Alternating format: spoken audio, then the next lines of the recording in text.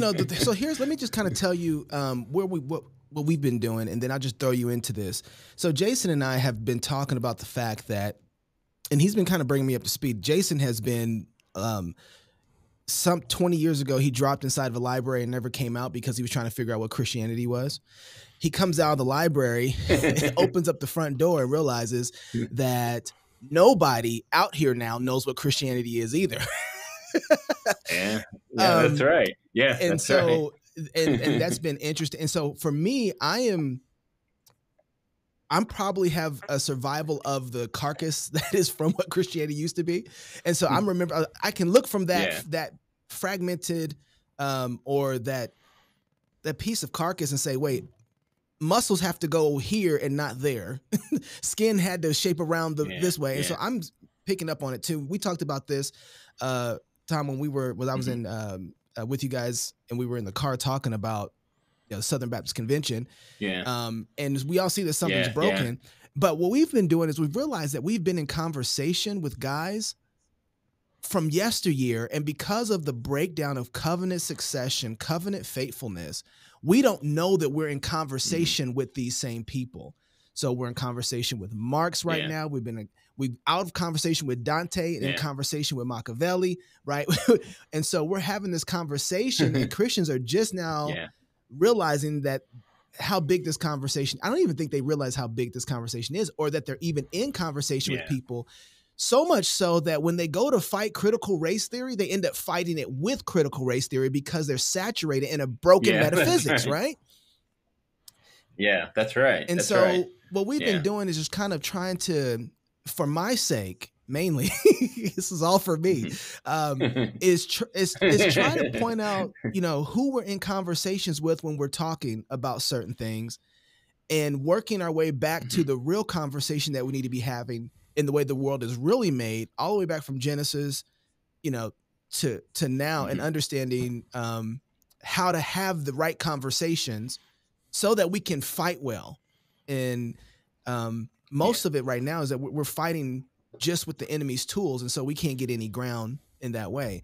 And so that's right. What was the last one, Jason? Dante, I think we just finished. Freud. We did, Freud last. That people don't realize that most of their assumptions about their own psychological makeup actually come from Freud or are a response to Freud in some way, but that there's a different way to think about selfhood and think about your own. You don't have to just be an ego bouncing between your superego and your id. And so we have a list of people, and when Kant came up, I was like, man, I don't know how we do this without bringing in the good doctor to come, have this conversation. So I don't even know really where to start with Kant. I'm kind of, I don't know anything really about Kant. The first time I was telling Jason, the first time that I heard of Kant was when I was sitting in the car talking to you, filming for the doc By What Standard, and you're saying the problem is that we function as like Kantian man, and I'm like, I'm sorry, what? Huh? Did he just curse these guys out, or is he talking about a person? What is going on here? So I kind of need to start at the beginning here. Who is Kant, and why is he important right now? Wow. And this is when I always need to grab my sidekick historian, Dr. Glenn Sunshine, because he always knows those details of the person's life. I know their ideas. He knows all the specifics. But Kant was a very significant, if not probably one of the most significant Enlightenment philosophers. What do we mean by enlightenment? Well, figures of kind of the radical term in Western thought away from any kind of semblance of a Christian vision to really putting the Christian vision within a larger container. That would be the Enlightenment vision. And Enlightenment vision is kind of a grand vision in the sense that it wants to replace the grand vision of Christianity. But rather than have its unity in Christ and the infinite God who's the source of all things, it has a very generic place of trying to unify things. usually in some kind of common notion of human rationality or common notion of human experience. So I mean, that's one of the, I think, key moves of the Enlightenment. But it was a radical revising exercise. So it took all of those things Christianity had interpreted from its vision and reinterprets them from this new center and ground. So you have the rationalist tradition. The rationalist would ground all understanding that is of meaningful significance within the human's rational consciousness. Or it would be the kind of, the other side would be the empiricists, which ground it in our sense perception that we filter through our rational consciousness. So either way, the human being becomes sort of the interpretive ground and center of reality, and then everything is brought under that lens and brought into that interpretation. That's probably the the thinnest definition I could. No, that's really good. And actually, Jason was helping me work this out too, because we did one on what was it, in conversation with which one was it, Jason? I forget which one it was now. We were talking about the Enlightenment. And I can't. I'm going to mess this up, but it was the short history of the Enlightenment that ended up taking 2.5 hours or something, 3 hours. Yeah. But one of the things that was really helpful was understanding it through consubstantiation and transubstantiation, and understanding it through the idea of who has the authority. Right. Ultimately, is the authority something that is in the person, or is it given to the person from a transcendent, right? Who's ultimately in the authority position, and so helping me through that, it was really helpful with as far as enlightenment goes. And so it sounds like Kant's going to really come in here and go towards the rationalism side. Am I right about that? He is, and one thing to keep in mind, and this is very hard for us, and I don't want to trace this now, but at some point I would like to get back to it. Even our very notion of authority and divine authority has changed. The modern world basically sees the divine authority as extrinsic to us, as like the imposition of a will on us, rather than the law that governs our whole created being, and which is that in which, when we conform to it, we actually flourish and are free, right? So the law is an authority from the outside in the Enlightenment that basically comes to force us to conform. Whereas a classic Christian vision, the law is something that comes from the Creator, but because the Creator is not a bigger being that comes down and it forces his will, but is actually the will that brings us into being, therefore the law is something that is fundamental to us as human beings and our nature. To conform to the law is actually to enact truthfully what it means to be a creature, right? So the Enlightenment completely distorts that. And so it turns the law into something over against us as creatures, as if we only have a nature and a freedom and an agency if we can push off that law of God, right? Push it out so that I have a space in order to enact the law of my own being, right? That's so we'll get back to that. But the whole point is that even the very notion of authority and inside outside get revamped with the Enlightenment. And it is so infiltrated our way of thinking of things that it takes a lot of weaning to get off of it and then to put on, I think, the rich Christian vision. So we'll, maybe back to just Kant. Kant sort of comes and wraps up. Can I just add something in really quick? One of the things that's really interesting is reading the missionaries and then the poets that received the missionaries in Gaul and then the Angles and the Saxons. And so this is Pope Gregory, Charlemagne, Alfred the Great, that era. So 600s, 700s, 800s. For them, they bring the law as if it's good news, the law of God, because they say it has a lifting effect. The law lifts you out of the animosity that you have with creation, the animosity that you have with one another, the animosities between the tribes, right? The law removes the rivalry and lifts you up into a full human existence. And so it's amazing. We look at Charlemagne and we say, oh, he converted at the end of a sword. But what's amazing, that's not what they say, right? We act as if Charlemagne was a greater oppressor. He was stronger, and then he enforced the law of God on them. What they say is he came and rescued us from our from the animosity that we had with one another, from the perpetual warfare, from the animosity that we had with the Creator, as well as the animosity we had with the creation, right? He rescued us from fate by bringing us the law of God. That's what they actually say. So within 100 years, they're writing hymns in praise of Charlemagne, and we look at Charlemagne as if he was some sort of oppressor, right? He comes in, he saves them all. He goes to war with them because they were enemies.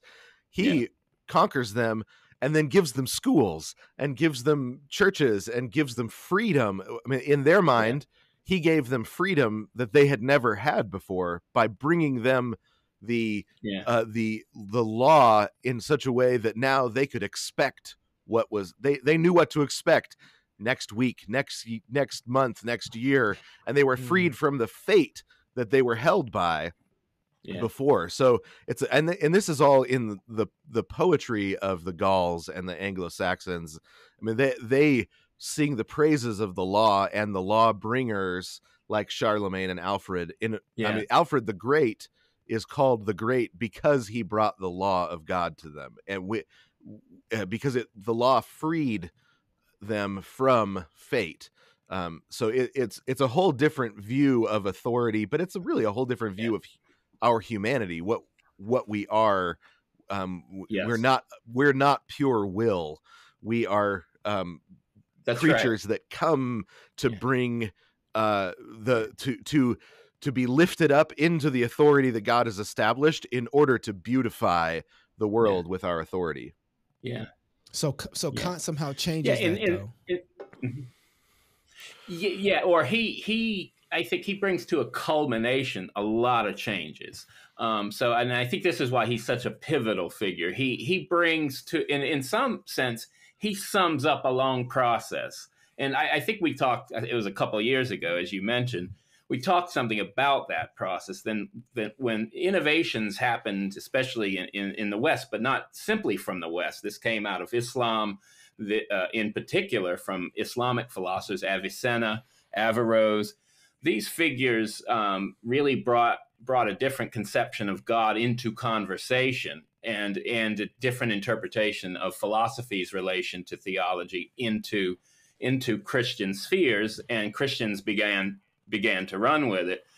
And what eventually ends up happening, there's a lot of big things that happen, and there are things you can't ignore to make sense of Kant. And so maybe I could just spell a couple of them, not too much detail, and then kind of.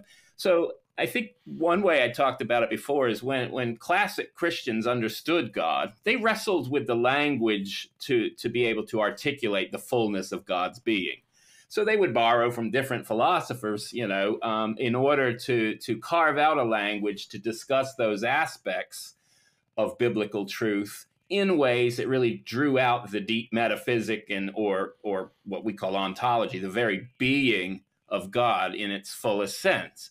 And so they really hammered out a language that helped them articulate those biblical truths as they entered into places the Bible doesn't directly address, but indirectly address. Let me give you an example. When theologians of the church fought heresies, the Christological heresies, those heresies that had to do with the two natures of Christ, what was going on there is a fight not over the Bible, because all the groups were referring to the Bible. It wasn't merely over privileged interpretation of the Bible, because all of them had some different emphasis, the Antiochian school, the Alexandrians. It was a question of what is the proper or implicit biblical view of reality that makes the interpretation of Christ the fullest of what Scripture expresses. In other words, when Scripture talks of Christ as the eternal Word and the eternal Word become flesh, how do we talk about that Word and that flesh in such a way that when we are referencing it, we're being faithful to the implicit view of reality the Bible is assuming when it talks about Christ? So what that means is the Arians, according to Orthodox Christianity, had that metaphysic, that view of reality, and that ontology, that view of being, wrong. And they were crunching Jesus up into therefore a wrong metaphysic that was at odds with the full biblical picture. So it wasn't this fight. I can't stand this conversation that goes on. It's been going on for centuries in theology, and now it's all over the evangelical world. This fight between the Hellenic perversion of the gospel versus the gospel. Those people have no clue of what's going on theologically when the church borrows and re-patterns ancient philosophy. First of all truth is God's truth, so any truth that philosophers had belongs to God first. Christians are just going to take it back, right? And then they're weaning it off the false gods, purifying it to serve the true God. So those categories, language, concepts, they're for Christian use. They are not to become the terms that Scripture is supposed to submit to. Rather, they serve the Scriptures in helping it unpack its deeper implications. Okay, so when we came up to our doctrinal teachings in say the Council of Nicaea or Chalcedon, what the church was doing was articulating that rich web of reality that helped present properly the true nature of God, the true nature of humanity in union in Christ, right?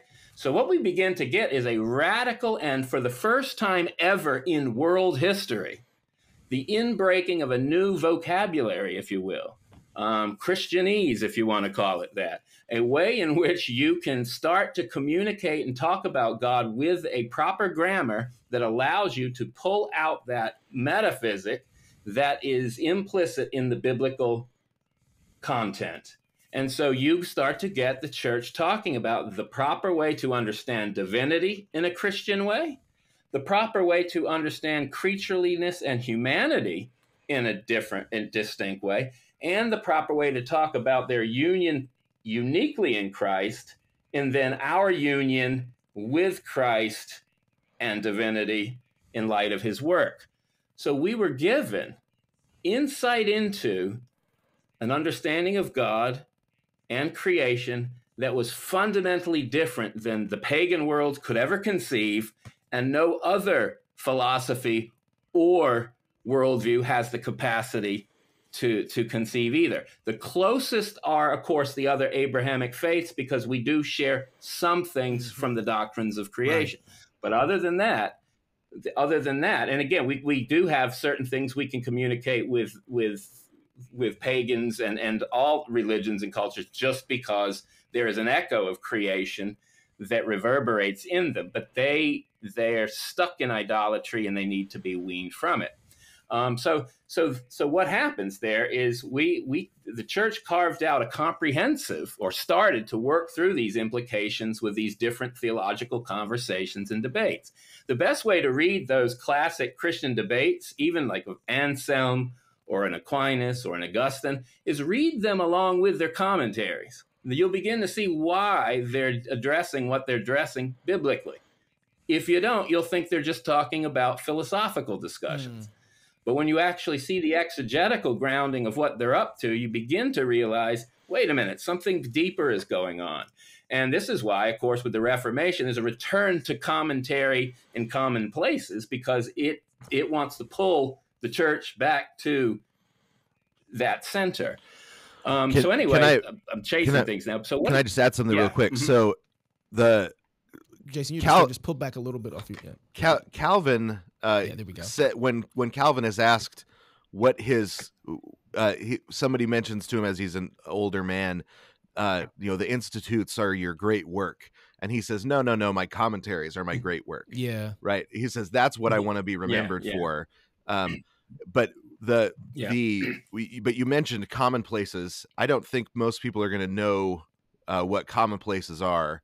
That commonplaces are the commentary on particular passages where people pause in their sermon series through a book and say, now that we're here at this passage, say Romans 13, we're going to expound on the doctrine of the civil magistrate, because this is the common place that people go to discuss the civil magistrate. And so then they would collect those common places into a book of the common places that sort of develops what becomes systematic theology, a way of going through systematically all the different all of the different major topics of theology. And then systematic theology develops also dogmatic theology alongside it that says, here's a systematic understanding of the doctrines of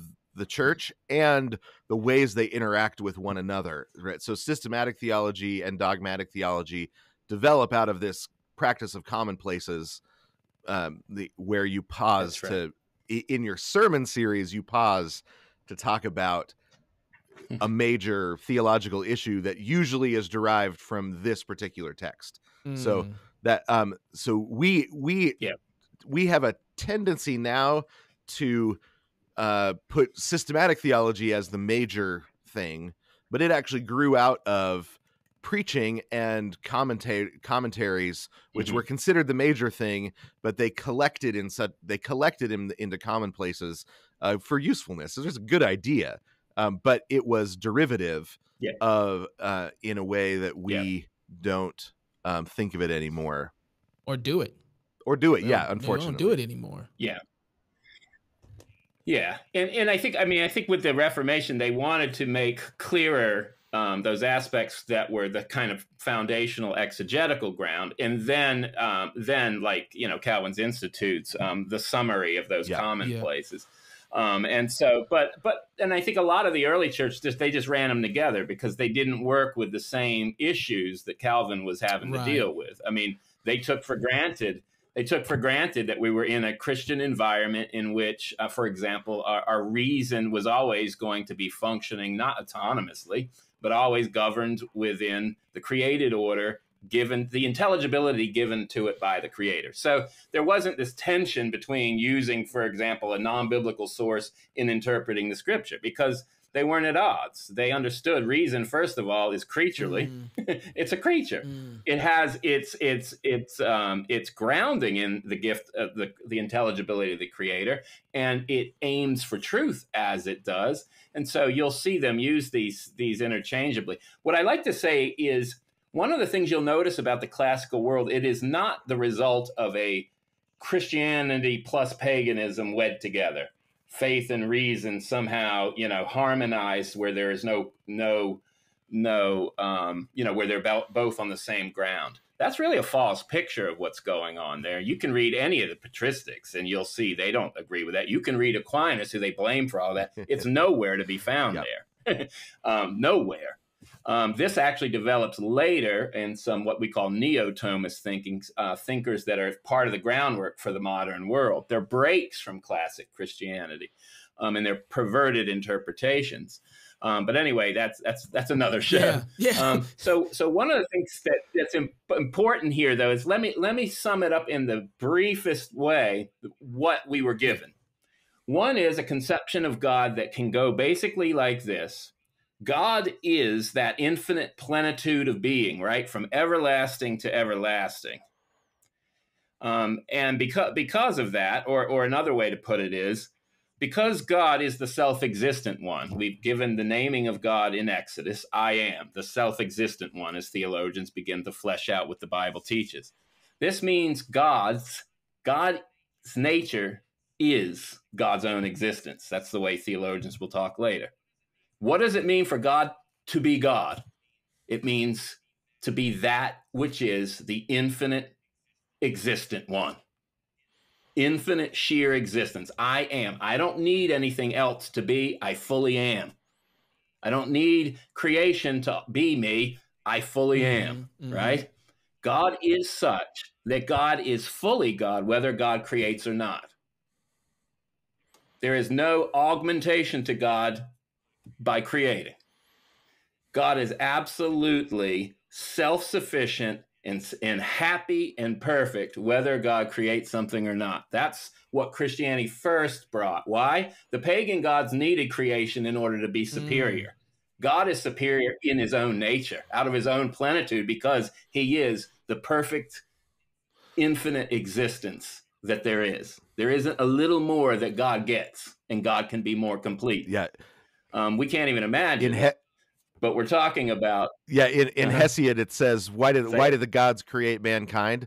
Because they got tired of growing their own food, right? So they create men to farm food for them, and then the men are getting along too well, and so he creates a woman to go in and cause problems, right? So it's but yeah, the gods are hungry, and so they're so tired of so they create men to be their slaves, basically. Slave. Well, and that's the pagan world, right? The creation, in some sense, is needed for some lack in God or to augment God. That's paganism. And you need to and when pagans talk about God as the ultimate being, they mean in relation to everything else. Christians didn't mean it that way. They say God is the ultimate being in his very own nature, because he alone is the one who is the source of his own existence. He needs nothing else to be. That's what makes God unique and different. God is the sheer infinite perfection of being. From everlasting to everlasting, you're fully God. And that's why in the beginning, God creates. God's already there full. As a matter of fact, look at John's gospel. In the beginning was the Word was with God, the Word was God. Communion and bliss of the bliss of fellowship already exists prior to the creation. So Christianity, first and foremost, God, or let's emphasize one thing, because this is going to become key. God, when we talk about God as the source from which all things come, the infinite source of being, I am. These are they're interchangeable theological terms. What we're saying is God doesn't have an essence called God plus something called existence, and you put them together and that's God. God is existence itself. That's the way we said. That's his nature. What is God? To be. The sheer act of being. I am. God names himself that. Who are you? I am. Yeah. And right? this is I know the Hebraic side. Yeah, well, this is why the law of God can be freedom, because God doesn't give a law because he needs something from us, right? His law can be sheer gift, saying, here is a description of my life, right? And come be like me. Here's the law. Whereas the law of God and the laws that the gods give in paganism are because they lack something, they need something. Zeus is a hero because he overthrew the Titans who made him, and then Zeus becomes the lawgiver along with the other gods. But then the philosophers start to say, well, if he's the hero for throwing them off and finding freedom for himself, that would make us heroic if we threw off the gods, because their laws are their way of oppressing us to get from us what they need. So we need to be free from the gods, right? That's because that's the way that you move up the great chain of being, and the laws are the ways that you're kept below the gods on the chain of being. So to throw off the laws is a way to move up. Whereas if God is completely, if the God of the actual creation, the creator God, is completely self-sufficient and needs nothing from us, the law of God is actually an invitation into life, because he's not needing anything, right? That's how the law of God can be freedom. And when you mess up the metaphysic, then the law becomes a terror, it becomes a punishment, becomes enslaving, and so does the whole creation at that point, because the creation then becomes a burden rather than a gift. You're right, and I'm going to get there. Chalk, you were going to say something? I was going to say no. I don't want to get ahead yet, but it's making me think though. If that's the line, then there is no creation creator divide at all. So then the way that Jason was talking about that line is then all I need to do is figure out it's Tower of Babel. I just have to figure out how to topple God to be, because I am in the same line of being as that God. I just need more power to get to it. That line of being or plane of being, those are going to be very important, because in the classic Christian vision, God, because God is the infinite act, really, is the to-be-ness, right? To really reference God properly, you're almost talking verbally. Again, these are analogous, but we're talking verbally. God is fully imperfect in enacting the perfection of God's being. There's nothing that God has to realize. It's perfectly realized. And so God is what God has. So God, we have goodness if we can share in it. We have this, we have these different attributes as long as we can participate in them. God is all that he has. So God is goodness itself. God is reason itself. God doesn't have reason. God is reason and the ground of all reason. God doesn't have love. God is love, right? And so there isn't any lack in God's love to where God needs something else to fill it. God is, infinitely at bliss. But follow this. Okay, go ahead. No, I was going to. You're getting there. I was going to get to those. You said there's 3 things. You said conception of God was one. The second one. And with that, just remember, God. A lot of us like to think of God as basically a super substance, a thing, like other things are things, rather than the source of everything. Right. And so we need to, because what happens is, like you said, when we think of God as one more thing in the chain of things on the same order of things, but just higher up, then all of a sudden, you're right. We're now dealing with not God, the creator, but a lesser God, a finite infinite, if you will, because it needs being as well, rather than being the source of all being. And then secondly, it's in competition with everything else because it's on the same order of things, and it happens to be bigger, so it's a threat, right? But so in the classic Christian vision, God is completely free whether God creates or not. And the fact that God creates, as we finally get down to it, is not because God needed anything or had to, because God's being is so full. It is sheerly out of the good pleasure of his will to share that which otherwise is nothing, the communication of that fullness, joy, beauty, goodness that God is. Beautiful. Creation is meant to receive. Think of it this way. God is total giver and creation is total gift. That's the best way to put it. Yeah. God is total giver. God's getting nothing out of the deal. God is completely giving everything.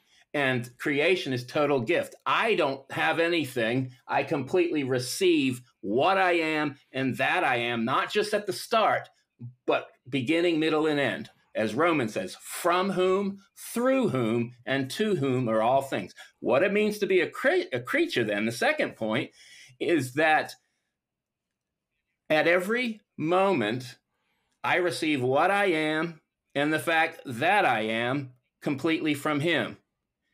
God minus creation is still fully God. Creation minus God is nothing. Right? Because God is not a thing. Right? God is God is not a thing that exists on the same plane of ontological existence, right? God is he is no God's the thing. Infinite perfection of being that gives things their things. Exactly, yeah. And keeps them in being.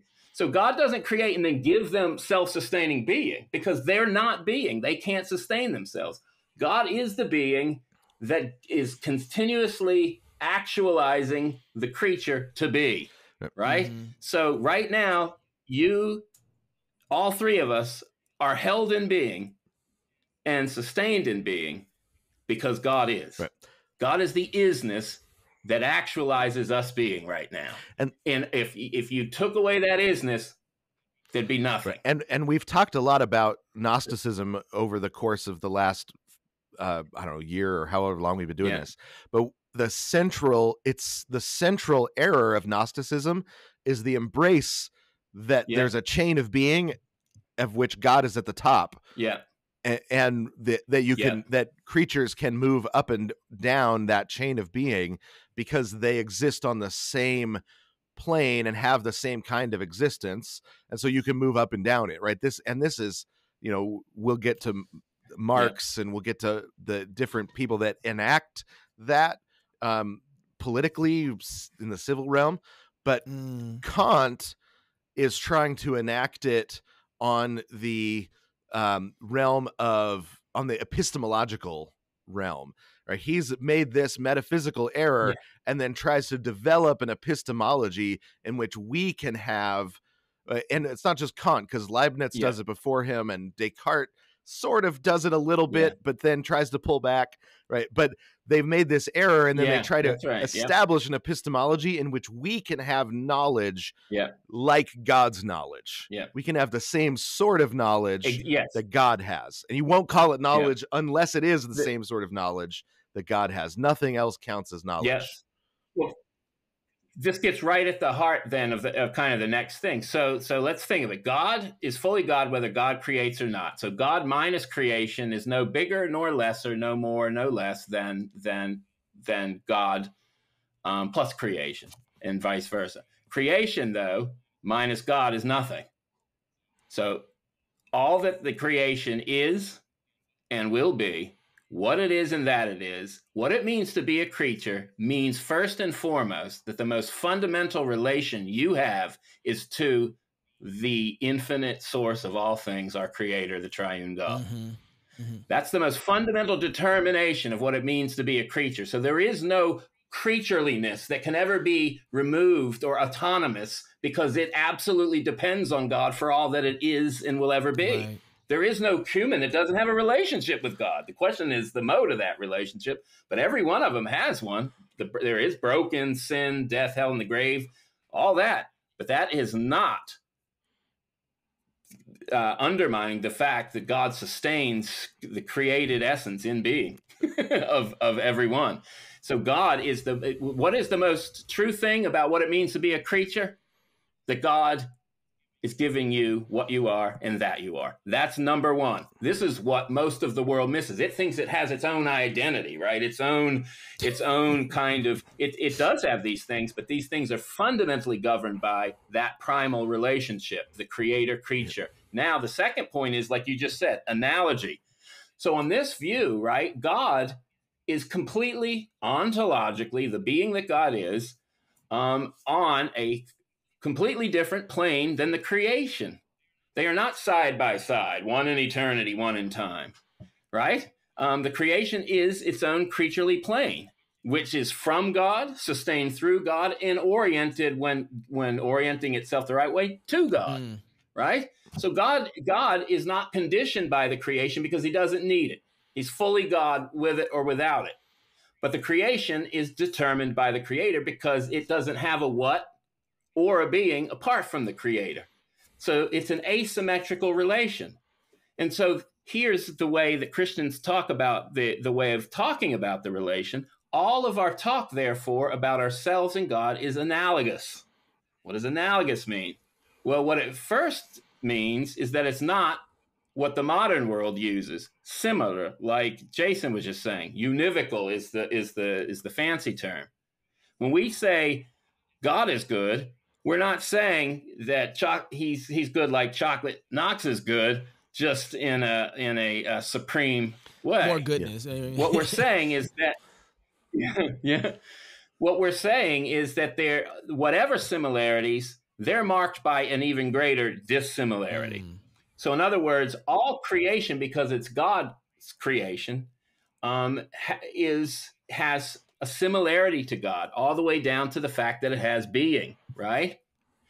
But this similarity is marked by a radical dissimilarity, and that's the fact that even though we may be like God because we're God's creatures, God is not like us, right? So God is nothing like us, even though we have a semblance, something of our creator in us. So because of that, actually, there's something that is held in place, a proper balance where we're not bringing God under the umbrella of our concepts. Rather, it's the reverse. when we say God is good, we understand that to be marked by that gulf between God's perfection and our creatureliness. So when we say God is good, we're saying God is goodness itself. Whereas if I have any goodness, it's because I participate in that goodness as sheer gift and in a creaturely way. So is right? it safe to say that that Imago Dei only runs one way, right? Yeah. You see this. So the modernist theology, what they did, or the post-Enlightenment theology, is they started to say things like, people looked around and they saw fathers and they said, fatherhood is good, God is good, we must have created a giant father in the sky because we needed that, right? That the direction of analogy was, we saw fathers, God was and God is good, fathers are good, and so God is a father, and so we began defining God as a father because of the relationship that we saw. But actually what the Bible says is, we were created as fathers because God has always been a father, right? That says you were called fathers because of God, right? And what that's right. What evangelicals are currently doing is they're saying, you see, Jesus came along and he looked around for analogies because he was a great storyteller, and he saw these great analogies and he said, I'm like a son to the Father because you guys will understand that, so I'm communicating that to you. Instead of saying, well, no, Jesus came from being a son to the Father, and so he came and said, let me tell you about reality. And he used fathers and sons because that was an analogy to ultimate reality, right? Not because he was trying to figure out how to communicate to us, right? The analogy is embedded. We are living analogies to the Father, to the Father, Son, and the Spirit, but it doesn't work the other direction. Mm-hmm. That's right. They are God. They are what we call kind of perfection language. God, when we talk about being, truth, beauty, I am the way, the truth, and the life. That language, when it's understood in the proper Christian sense, is first and foremost true of God, and only by creaturely analogy true of anything else. But because we don't know the essence of God, we can't know God the way God knows God. Therefore, it is always cloaked in a certain mystery. That's why we're always mindful that we have to be careful with our concepts, not trying to turn God into our limited conceptual way of referencing. Now, think about it the flip side.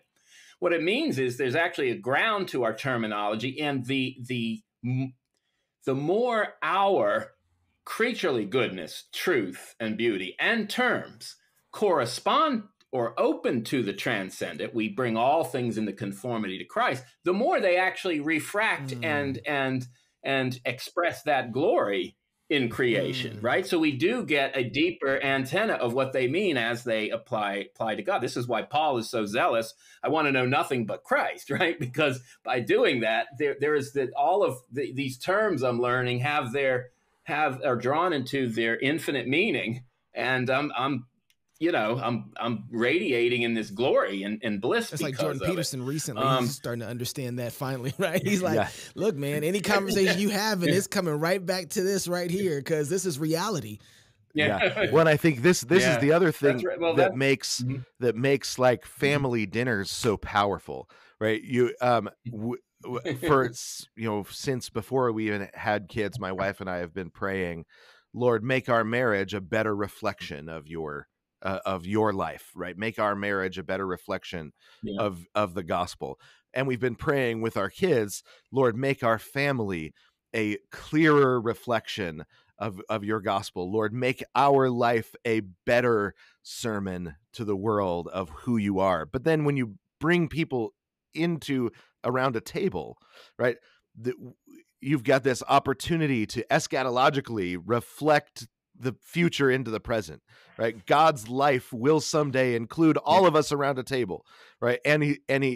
So then every table has an opportunity to reflect that future into the present, right? To reflect that coming, and that's what it means. Like, it's good news that one day we will all be seated around the marriage supper of the Lamb. And every time we sit down as a family, we're reflecting that either better or worse. But that's why having people to your table for dinner is itself an opportunity to preach the gospel, right? And because we are little mirrors, we're little reflections that are bent and broken and cracked, more or less, depending on our moral life.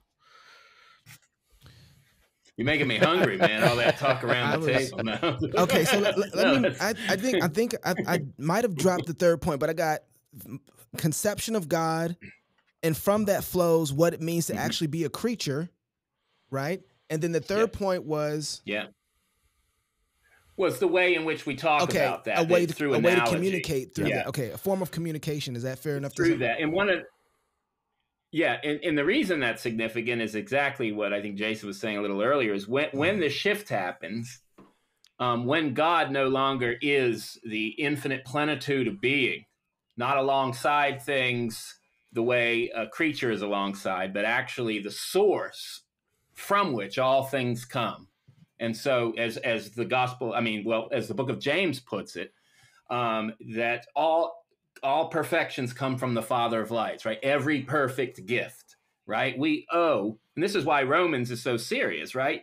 The creation itself bears witness to the fact that it's a creature. It isn't being itself. Therefore, if it is, it requires something for it to be and to be what it is. And so because of that, the invisible aspects of God are present. That's a powerful thing. In other words, God is fully present within the visible invisibly. Why? Because he is the infinite source that is supplying all that it is. Now, it has its own distinct nature, gift, and being, but these are always gifts received, never grounds of themselves, right?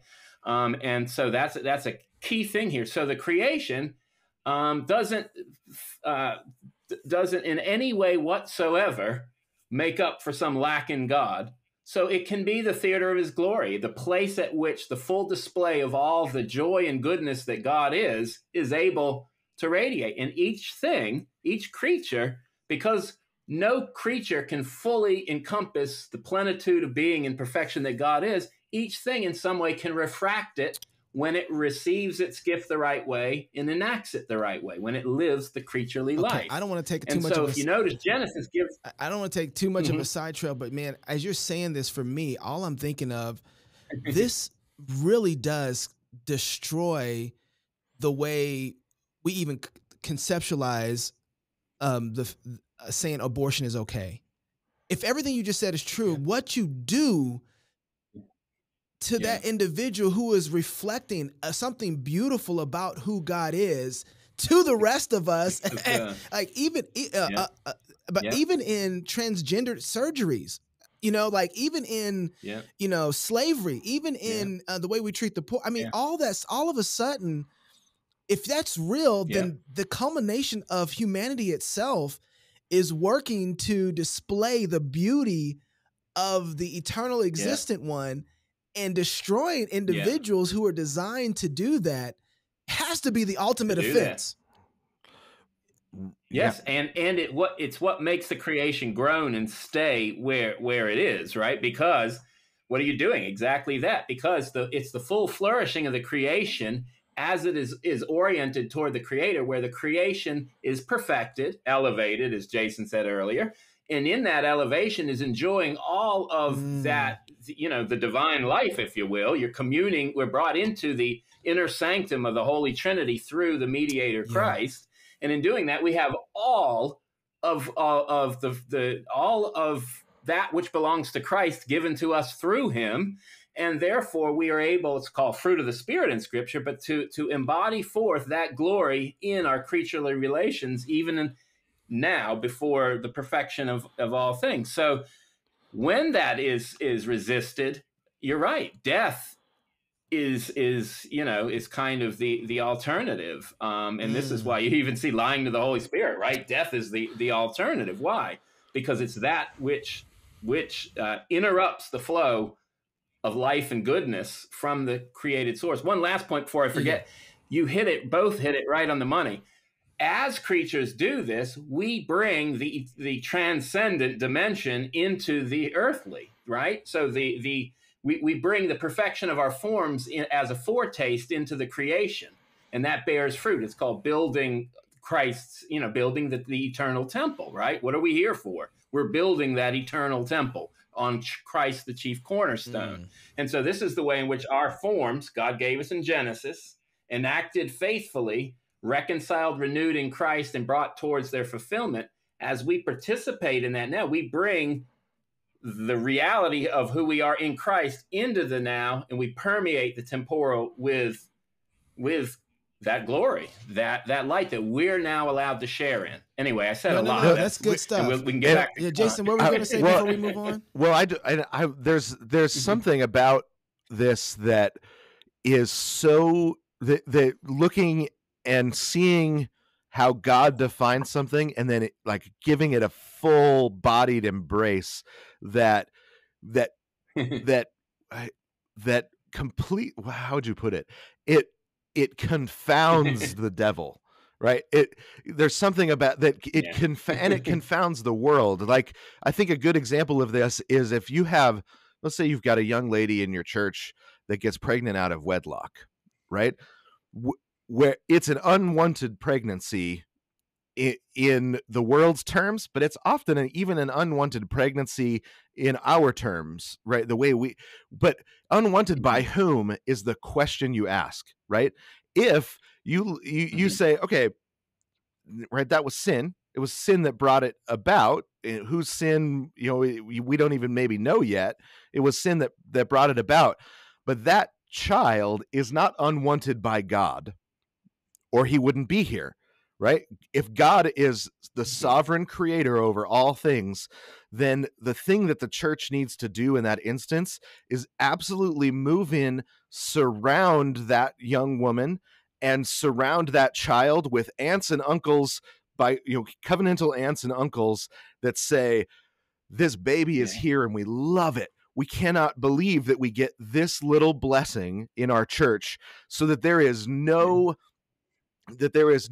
longer a fence that's broken down, because a fence was broken down somewhere in which somebody that child is that this young woman is pregnant in the first place. A fence was broken down. But if everybody locks arms around that young woman and around that child, it doesn't matter what fence was broken down, because now the fence is all the aunts and uncles and cousins, and the covenantal community says, ours. This is ours. She is ours. This baby is ours. That is not an unwanted pregnancy anymore. This is, but that's because God, sovereignly, we know that child is made in God's image, is here on purpose, and even if it, because of the existence and presence of God in his sovereignty, in his being that holds all things together, even if she's running away from God and ends up pregnant, there is no away from God. Mm-hmm. That's right. There is no away. Right. There is no away. That's right. There is no away. So that's what it looks like to say, to embrace the creator-creature divide in this sort of way, in a Trinitarian context, right? In an Islamic context, you lop off her head, you stone her, you throw her away, right? In a Trinitarian context, in which the enacting of the law of God is summed up as love one another, right? Then you surround that woman and that child with so much affection and protection that there is no way you could ever call that an unwanted pregnancy again, right? That's the difference. And so there are times when the Christian church, in its desire for righteousness, actually misses the mark because they've made a metaphysical error, and so they let the shame undo righteousness, rather than saying what does Paul say to do with if you've got a member that is in shame. It says we cover that, right? The community covers that shame, right? Yeah. So that there isn't there that it's invisible to the world, right? So because there was a shameful act somewhere, whether it's rape or fornication, wherever there's a shameful act somewhere, but as a community we reflect God in such that we cover shame because he came in his son to cover shame. That is, it's funny that you say that. That's what, if we're doing it right, and Jason, I can always tell when Jason gets super excited because he almost eats his whole mic. It comes halfway distorted. he just turned into a pastor. There are like, things that make me passionate. Yeah, but you know what? If we're doing this right, and I want to get back to Kant, I don't want to lose that at all. But I do have to say this because Jason brought up a really good point. If we're doing this right, this is what, like you said, the devil is he's confused, confounded. The world is confounded by this. Matter of fact, I remember, and this is very short, but I want to say this. I remember when I came face to face with another person's sin that I thought was absolutely egregious. And I remember thinking, oh my goodness, I'm the guy who is praying, Lord, thank you that I'm not like that. I know. And it hit me as a Christian. I grew up knowing the whole time, like, you never pray like that. You never act like that. You don't be that guy, right? But we do it so much when we see sin, instead of seeing Jesus died for that. That is something God forgives. That person can be redeemed. What we do is say, ooh, that's pretty bad. I don't know what to do with that guy. Well, go ahead. And I think one of the things you see here is that when we get the goodness, the good gift of creation right, we understand that sin, depravity all the way down, it impacts the creation. Let's not minimize that. But in the triumph over it, in the gift of redemption and renewal, we can look even at the fallen, broken world through the triumph of Christ and see the image of God that is held in being, the created essence, in, with, and under that fallenness. And so we are relating to them. This is why you can love your enemy with God's kind of love, right? Because you're loving them from God's love, which, again, remember, God isn't determined or affected by the creation because God is fully complete. And so because of that, the problem of sin is for us, right? It's not going to throw God, of course. Yes, his perfection, it creates judgment. There's no question about it, but that's for us. And that happens to us. So the whole aspect, the whole thing going on here is a completely different relationship to it. But because God isn't determined by it, God's love triumphs over it, right? Why? Because he's not conditioned. He's not limited by our sin, right? We don't have to decrease in order for God to increase, and God doesn't need to decrease for us to increase. In redemptive history, that had to happen because there's a time scale. One mission ends, the other's fulfilled, right? But I don't have to cease being an active agent doing this or that in order for God to be active in doing something. Why? Because they're on different orders of being. I'm always receiving passively my being and my endowment from God. But in him, I live and move and have my being, right? Because they're on two different orders of being. And so because of that, God doesn't begrudge us our creaturely existence. He's not in competition with it. And so what changes is that very fact. And so what basically ends up happening is there becomes this generic understanding or concept of being that which God and creatures now are inside of. And so God is just a being like other beings, just happens to be the biggest one around, most powerful, most knowing, all of that. And this is William Craig's God. No, right? No. This and the God of Arius, right? That where Jesus was would have been ashamed to call us brothers because he's having to move down the chain of being. He's not ashamed to call us brothers, because he's taking on a secondary nature. He's not losing anything. So this changes with Kant or before Kant? So when does this change start? Well, before Kant, it really changes with, I mean, we label the name in philosophy with Duns Scotus, right? Remember that good old name, Duns?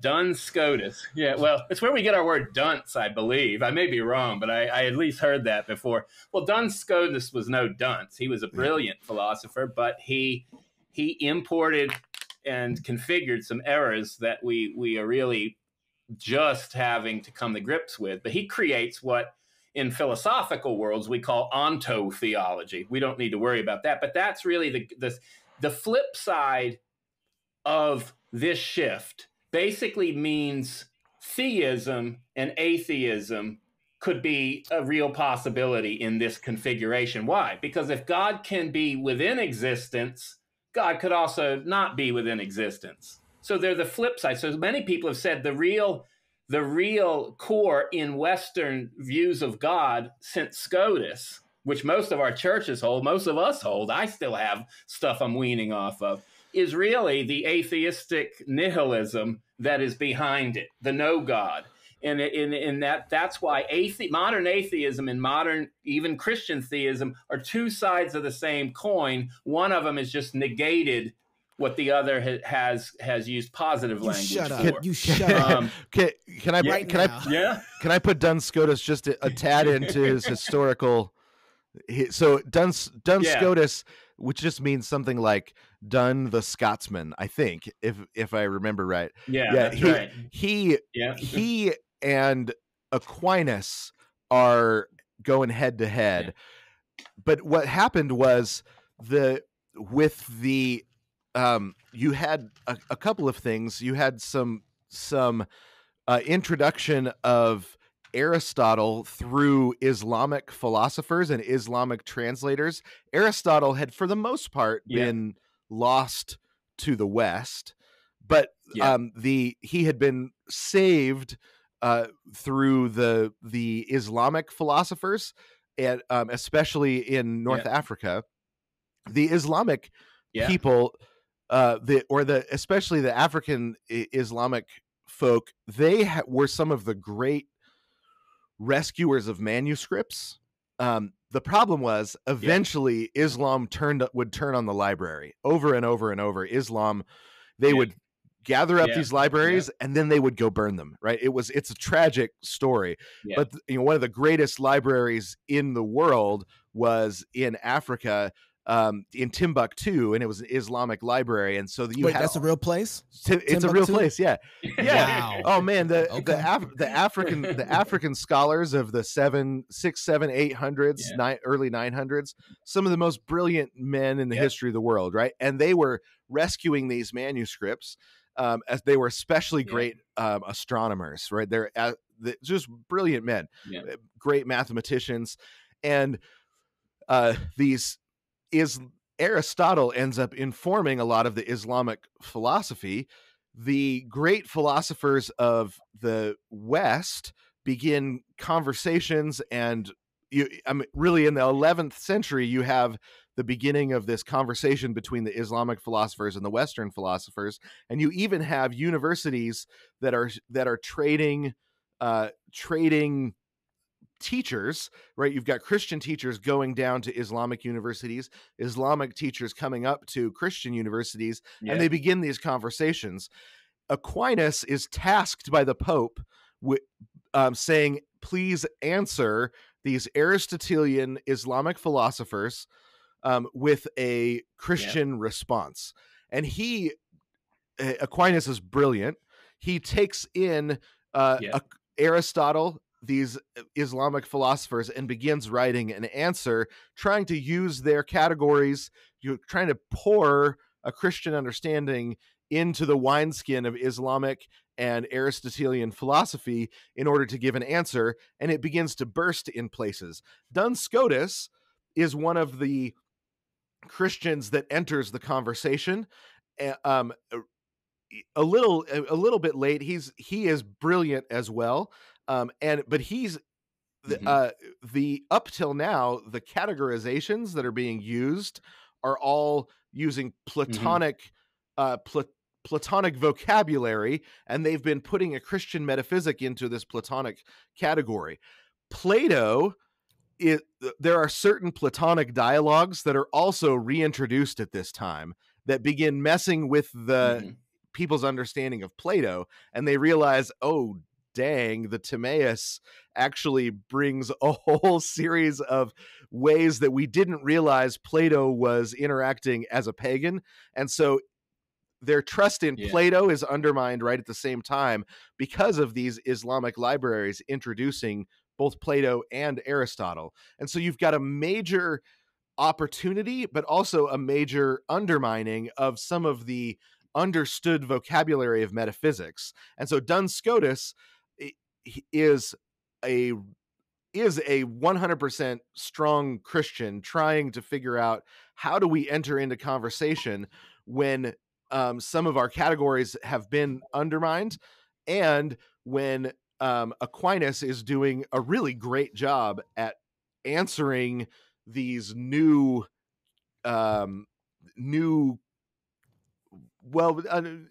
really a new enemy, a new philosophical enemy, and they're both trying to answer, and they come at it from different angles, and some of their answers are better than others, but that's the historical setting of this conversation with Duns Scotus.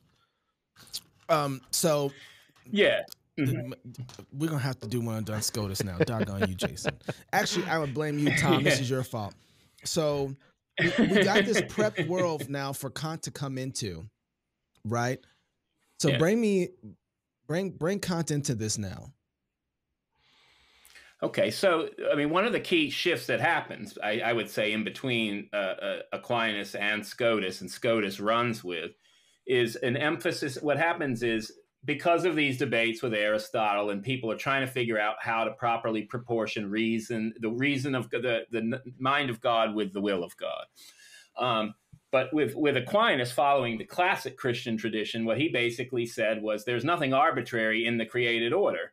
God has stamped it with the eternal logos, and therefore there is an intelligibility to created things that is from God, sustained through God, and finds its true and fullest sense because of God. There's a reason is porous to the Creator, and so there, when God wills something, will and intelligibility are the same thing in God, really, and they're not one over the other. The other side started to say, whoa, wait a minute, that means God is somehow bound by reason.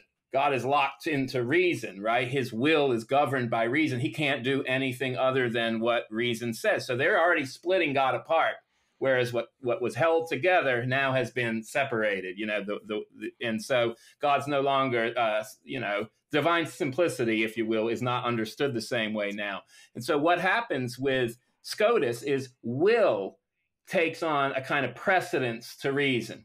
So it's kind of, you'd call it a will-governed reason. So when God creates, there isn't necessarily any rhyme or reason why God created this way rather than another way. God is so free, he's not even bound by his own nature. He's basically can spontaneously, if not arbitrarily, create at whim whatever he wants. But the problem with this is God, the order in creation, Genesis and all the form. What happens if later down the line, God is free to change all that? How do we know there's anything consistently if our reason no longer can reason and say, wait a minute, God did these things because of an inherent intelligibility, which we can know in some sense and know that is in the mind of God? Well, now it can become viewed as kind of arbitrary, right? God does it, and God must do it for a good reason, but reason isn't what governs God. God's will does. And if his will isn't governed by reason, is it a dark thing or a good thing? And so a little later down the line, you get Descartes, who says, we don't know if that which is behind all things is a good or a demonic spirit, right? We don't know because reason can't help us. So basically will starts to define this super being as a superpower, if you will, a ultimate power, still within the same order of things. And because of that, it becomes a threatening thing. It was meant to free God and free creation, and it ended up creating a lot more problems because reason now was something that really followed will. I want you to think real hard about that. Where have you seen this before, right? Where is the whole postmodern world now? Well, truth is nothing but a mask of a metaphor for power differentials, right? For people own will. So truth isn't some intelligible reality in governed reality. It's really nothing more the imposition of our will. Well, God is basically a big postmodern in this new view. The arbitrary biggest power that has basically brought everything into being, and in this case isn't necessarily good. And so this is why you get that old debate: is it good because God commands it, or is it commanded because it's good? Wow. Right, Jason, you got Jason on the edge of his seat. Jason, what do you? Well, and so you have, Descartes comes along and says that, but Descartes' still a Christian, so he says, we can't know by our reason, but unless God is that, then we're stuck, and therefore God must exist, right? Yeah. What you end up having here is you already have now a shift conception of God first. Right. He is still using old Christian vocabulary, but a new ontology going on. And so God is basically only given the space to ground his own consciousness, right? So and that becomes the ground, but really it becomes the ground of his whole willed reality. I'll get to Descartes in a minute. So one of the things you see shift here now is God now inside the box, not the source of the whole box. God now conceived as power. Intelligence is basically nothing more than the instrument of that power. The created order now is not aimed towards any inherent intelligibility, but it is marked by an arbitrariness which could change. And so that means there's no longer a real telos for which we as creatures are meant to enact. There is no nature I have to somehow enact. It's arbitrary, right? And then along with that, we have a new definition of everything else. Now what you begin to have is a new view of creation and nature. Nature now automatically starts to be conceived as its own power and on the same chain with that. And now there becomes a competition, right? If God is power on the same order and then nature is power, well, isn't it a violation of the freedom of nature to impose your laws upon it, right? And then the next thing is human nature, right? Isn't it a violation of my being a power center to impose your higher authority and power on me? It's not necessarily a good. It may just be an arbitrary whim of some arbitrary creator. Then history. History is nothing more than the process, maybe, of this arbitrary. So maybe history has its own kind of power to it. This is where you get Hegel, right? You get Schopenhauer, the will to be of history. So what you have is basically, we call them in philosophy, ontic relations. And there's no longer different ontologies. What you have is different beings within the economy of being, which is governed by nothing outside of it. And God is conceived as the biggest thing around, the biggest power center, basically imposing an arbitrary will on everything. So guess what you have here? You have two new views of the relationship developed between God and everything else. One is the similarity thesis. This is what Jason was saying. Univocal language. God is just like everything else, just a bigger example of it. So we're just like God, God's just like us. And so really, if God is the kind of ultimate being, if you will, for us to be anything like God would be, in some sense, to bring God down manageable, right? Make manageable by us or by nature, right? So there's similarity. So when we talk about God, it's basically, like you said, just a super creature.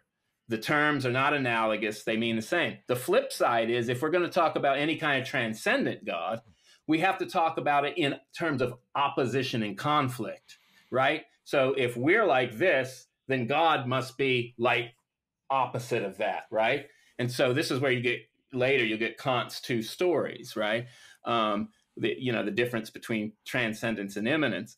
But see, the notion of classic Christian transcendence was simply the being of God is such that it is utterly distinct in and of itself. And so it's free. Its transcendence is such that it can be closer to creation than it is to itself, because it always is the source of it, yet transcends it. So, whereas this view is so is it fair, as you're talking, it seems like, is it fair to say that Kant isn't so much the creating anything so much as he's kind of like the person who is running with the ideas and extending them further into reality? So these things are already existing before Kant. The realities are existing before Kant. Yeah. But he's actually the one who decides to start principally acting on these further into reality. Is that fair enough to say? Yeah, I mean, I think there's a whole line. I think Jason had mentioned some earlier of figures. Descartes would be, he really kind of brings it much further, and then Kant kind of wraps it up. So with Descartes, just get up close to Kant now. With Descartes, you really have something, developing as well. One thing is you have this new dualism between really the spiritual part of the human versus the material part. And this comes, again, because of the oppositional view of God. You have to get here. Creation, you have to get here. No longer. Because if you're destroying the creator apart, you have to destroy the creation apart too. You can't do that. So you got to split him in the same way. This just makes complete sense. It's the logical conclusion of doing that. And so they just go with Gnosticism and again. So now, because it worked in the ancient world.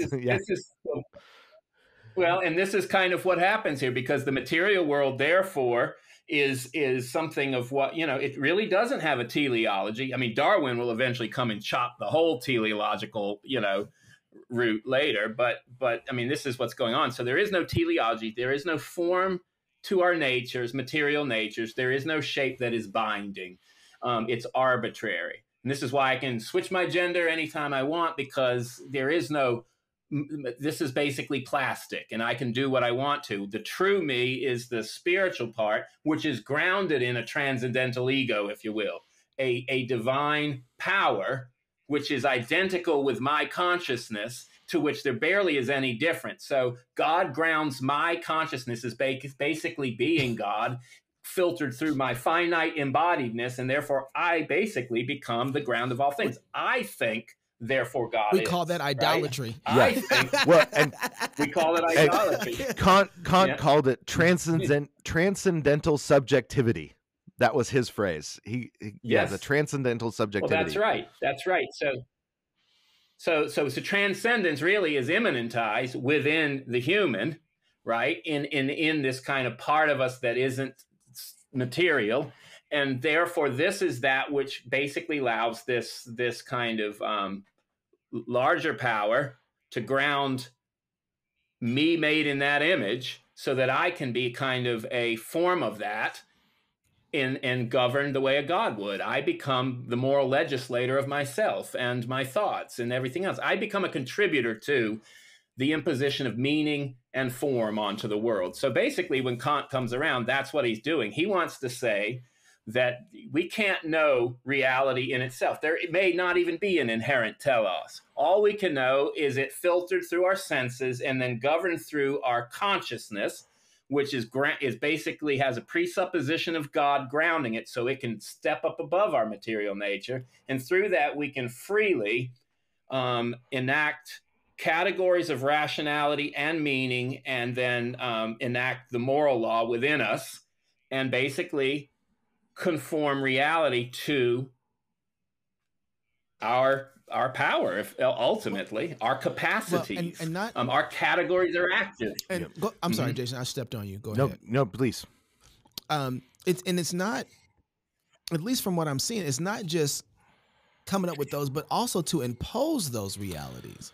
Well, right. So that does come along, but what you have is Descartes. He separates us from the nature of things, right? He's kind of doing an ontological tap dance, separating us from the ability to know things as they are, to know things in their nature. And then you've got that. He knows that it's so he's already made the assumptions about he's already made the metaphysical assumptions. He's trying to make sure he's trying to rescue knowledge. Can I know anything or not? Right? Leibniz, who comes along right after, he runs it all the way to the end and says, well, if it's just reason, then what can we even call true knowledge? And it basically turns everything into a math problem. What's really interesting is that Leibniz didn't actually write his own books. There was this pietist pastor that sort of leaves the faith and become a Leibnizian, and he imposes a reasonableness onto Leibniz that maybe Leibniz didn't have himself. But he takes the pietistic categories of he kind of, pietism is this rationalized Lutheranism, where Lutheranism was a communal understanding of the faith. It had a strong sacramental theology. It had a strong understanding of the presence of God in creation, that God was in, with, under, around everything, right? A strong understanding of the transcendental immanence of God in creation. Pietism says, actually, I think God only has a relationship with me individually, and that there's this direct individualism that pietism brings. When a pietistic pastor leaves the faith, he imposes that kind of understanding onto Leibniz's thought, and then publishes everything under Leibniz's name. And you have a very individualistic rationalism that that becomes Leibniz's published thought. And Hume comes along and is like, that's nonsensical. You can't know anything in that setting, right? You end up knowing nothing because there isn't any information that doesn't come in through the senses. We don't have direct rational access to the nature of anything because we are limited beings that only have access to knowledge through our senses. So if that's true, then you don't really have any knowledge left. Kant steps in right there and says, whoa, I think I can rescue knowledge, but that in that setting, right? With your assumptions, I think I can rescue knowledge. And he writes 3 volumes, a critique of pure reason, a critique of practical reason, and a critique. Oh, what's the third one? Slipping my mind, but it's something on future metaphysics. One of his big ones. So one of them is an attempt to say we can still know truth. One is an attempt to say we can still know goodness. And one of them is an attempt to say we can still know beauty in this setting in which the subject, there's not objectivity. We can't know an object directly. We can only know objects via our own subject. And this is what Dr. Price is talking about, that we then take our perspective, our subjectivity, and there is a way for us to have universal subjectivity, universal subjective knowledge that isn't knowledge directly of the nature of things, because we can only bring in information through our senses as a subject, but our subjectivity is such that we can impose a universal nature onto the world through our subjective imposition of transcendental knowledge via our subjectivity. So the center of knowledge is no longer that there is a nature within the objects that we're seeing, but the center of knowledge now becomes our own experience of the things. Our own subjectivity imposes a universal nature according to Kant. And there's so many words, right? It's like 4,000 pages for these 3 volumes. There's so many words that a lot of people are convinced. And it's some of the worst writing. I hate reading Kant, really. What's hard is... Jason said that earlier, too. Yeah, what's hard is he says so many words that it almost feels like it must be true, right? There's so much ink that it... And so a lot of people run with it and say, I think maybe he's proved it, right? But it's really just an overwhelming number of pages that nobody can understand. So work with me, because so we're talking about being in conversation with Kant now. So we have this world before Kant, the world that Kant comes into, what Kant brings to the conversation, trying to rescue it. Absolutely not. Right. But Fails. what does how is it that we, even as Christians right now, are in conversation with Kant and don't even know it? Well, I'll throw just a little thing in there. Kant ruled the world for about 100 years, right? And a lot of times Christians, because we're conservative, what we don't realize is we're actually arguing, what we're trying to conserve is Kant. And a lot of people came along, the modernists, the postmodernists, and they said, no, Kant doesn't make sense. Kant doesn't win.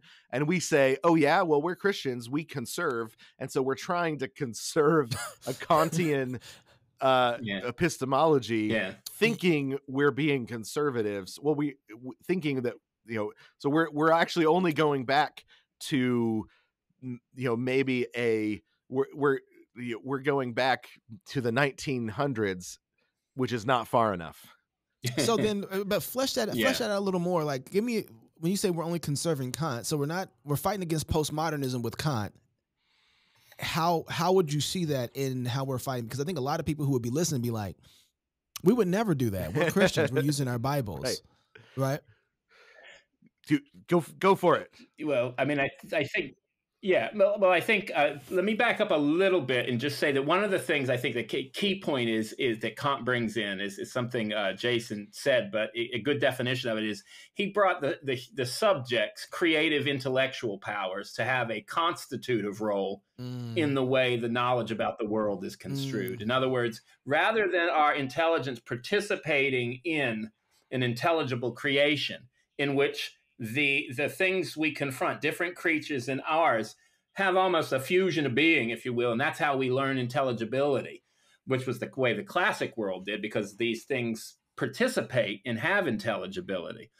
What happens here is the intelligibility is the intelligibility of us as individual subjects. And for Kant, he believed this was a universal thing we all shared in.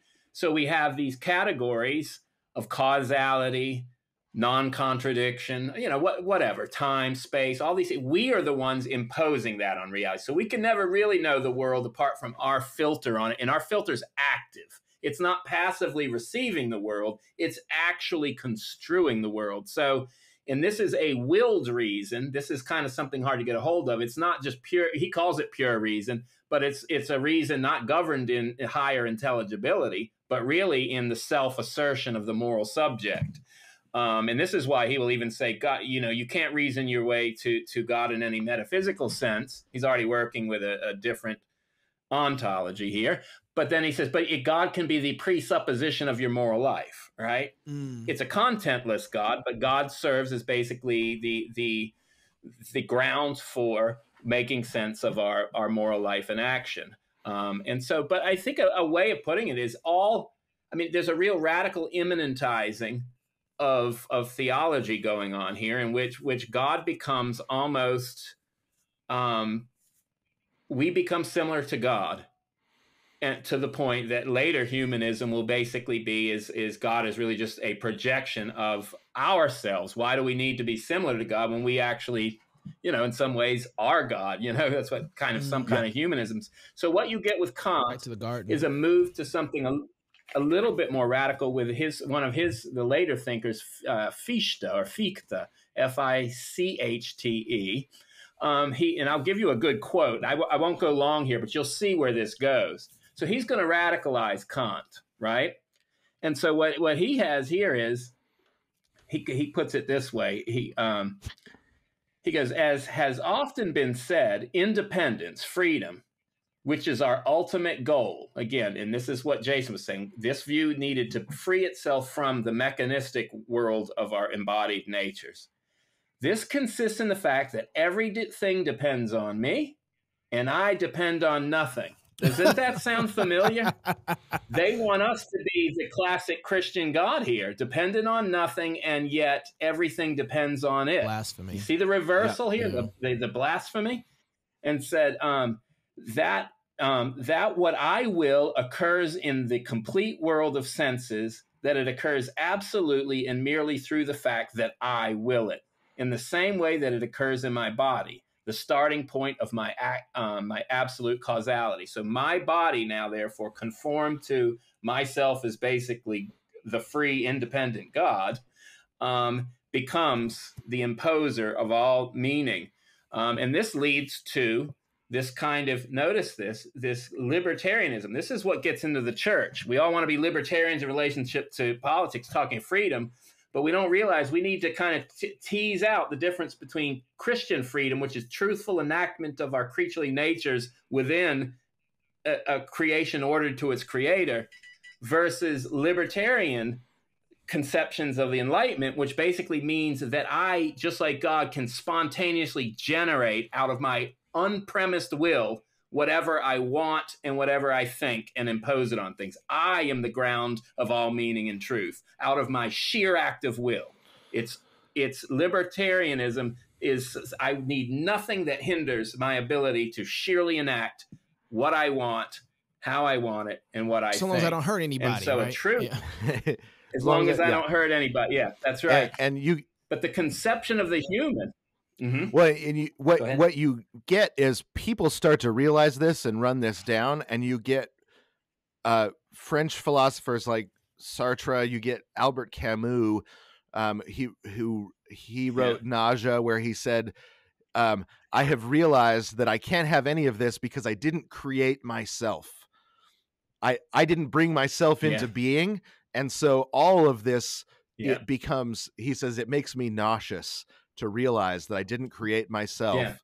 And so you've got this, eventually the ideas run themselves out, and you get the only question left is, do I commit suicide or not?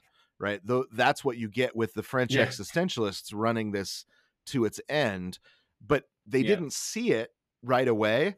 And, but as Christians, we need to learn to identify it. We need to learn to see it. Well, that's what I'm trying to do. That's what I'm trying to figure out, because I don't think I can go.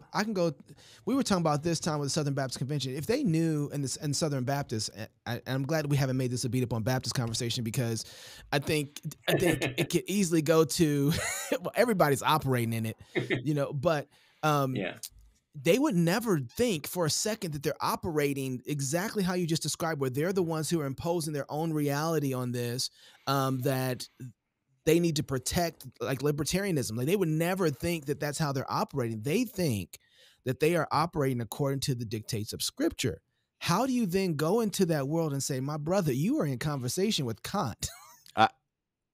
I know we don't want to make it a beat up on Baptist thing, but here we go. But I mean, think about your mic a little bit. Think about the way we talk about baptism. And as an infant Baptist, I have been told by Baptists, you can't impose a decision about what kind of religion your kid is going to have without them having a choice in it, right? Religion is the kind of thing that you have to choose, right? Because that is upper level knowledge of that's what you better shut up, Jason. The distinction, noumenal and phenomenal, is that's what Kant makes, right? That you've got this upper level kind of knowledge that has to do with metaphysics, and then the noumenal has to do with scientific knowledge, and you can't impose because you're taking away the freedom to choose. And I've been told God would never do that, right? God is a God actually does do right, that. I mean, here's the thing. How much say did that infant have in bringing itself into being and sustaining its being? Yeah. Or being born in your house. So why is new being any different? If we didn't choose to be born, why would we choose to be born again? Right? Like that's a good example. Yeah. And see the other point. The other point is a competitive view of God's agency and the creatures. What baptism is doing is it's referring to the divine agency on another order of being. it doesn't mean that the child is never going to choose this on their order of being. There's no inconsistency with them choosing it and God choosing. Right. What it's doing is it's reflecting in a creaturely way what is a means of grace, but a transcendence in bringing itself into a creaturely and exhibiting a divine relation. And it's saying that in a higher order of being, you're claimed by God prior to your choice. But the freedom of right? God and the freedom of creatures, we act like it's ping pong balls, and if you take some of them out of the trunk, if you put God's freedom into the trunk, you have to take some of the human freedom out of the trunk, but they're not the same sort of thing, because we're not ontologically the same sort of thing. So infant baptism is saying God is a different kind of being than us, whose will is a different kind of thing than our will. And so, and it's gift, right? Every baptism is an infant baptism, because God's will is the kind of will that is so different. It is not the same. It's not the same sort of will as ours. So his gift brings new life, just like a gift. We don't have to. Yeah, I mean, Baptists, sadly, on that end, have adopted a very modernist view of the will, or the modern world has adopted a Baptist view.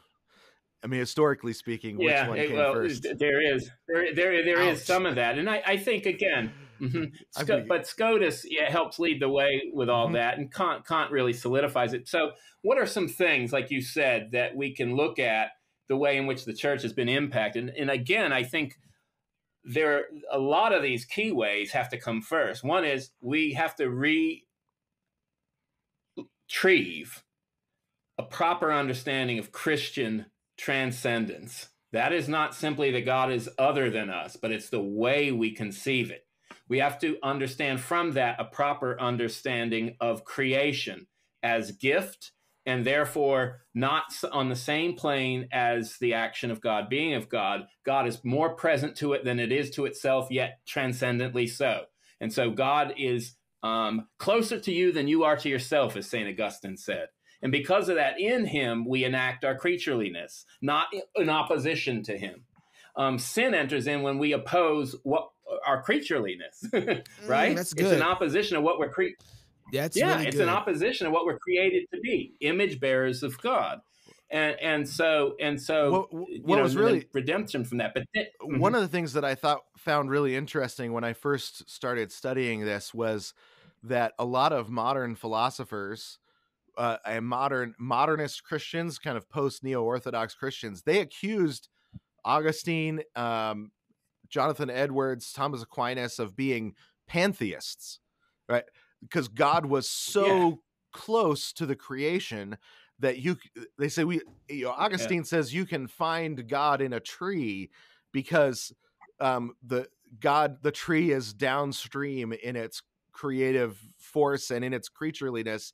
It's downstream from the being of God, or from the beauty of God, right? And so in the tree, if you accept it properly, then it is a stream through which you can swim up to God. And they would say, well, that's just pantheism. But it's because they had made a error of an ontological assumption reading that God, if God is closer closer to me than I am to myself, there's maybe a panentheism or something, but I think both of those are, pantheism and panentheism are two errors. Right. I tell you what they do. They get the identity issue wrong. Right, exactly. Pantheism identifies God and creation as two sides of the same. There's an identity. So when you get the Christian view wrong, there are two poles mistakes. The one pole it would be something similar to like a what you could call pan-everythingism. That basically God is the only reality, and everything else is a kind of a shadowy nothing in relationship to it. That's not Christianity. God is God in God's own order of being, and is the one from whom, through whom, and to whom are a distinctly other kind of creature, which depends on God for its own being. But it has its own being dependent on God. It has its own nature given to it by God. It's not autonomous. It's always dependent, but they're not the same thing. God, it may be similar to God in its creaturely gifts, but God is never similar to it. There's no identity, right? So when the error comes in and basically it doesn't have that properly in place, then all of creation basically gets absorbed either into God or somehow is the body and God is the soul, right? That's panentheism.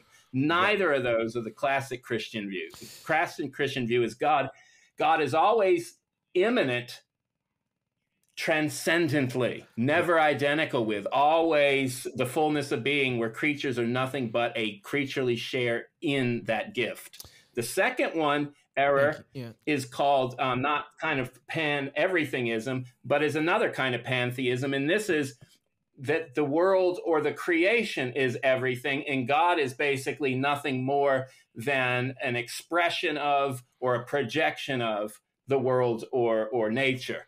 Right, and this is what Freud and the rest of those would hold, that basically the world is that infinite source of everything, and God is sort of an epiphenomena or a projection of its creaturely groanings or something. So that's how I would distinguish those.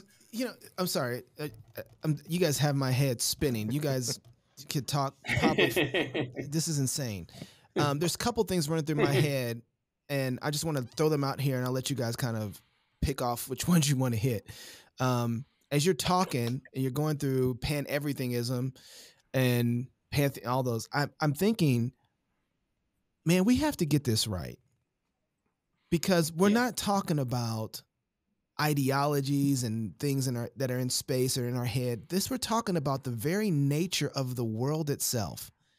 How I treat my kids, how I decide to operate with my wife, with my family, salvation itself, politics, all of this stuff. We're not just talking about ideas. And I got this from you, Dr. Price.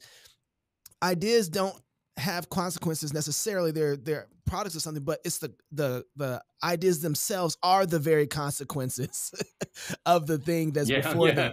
And I haven't forgotten that. And and the reality is that if we got, if I got Kantianism, I'm functioning that way, it is having a massive effect on the world, the way that I think about the world and how it actually exists. Right. And I am in some way or another, maybe not as conscious as I want to. I'm blaspheming, not knowing it. Right. Or I'm blaspheming and unconsciously engaging in it and functioning in a false reality of the world. The second thing that I'm thinking about, so I got to figure out how I got to make this touchdown.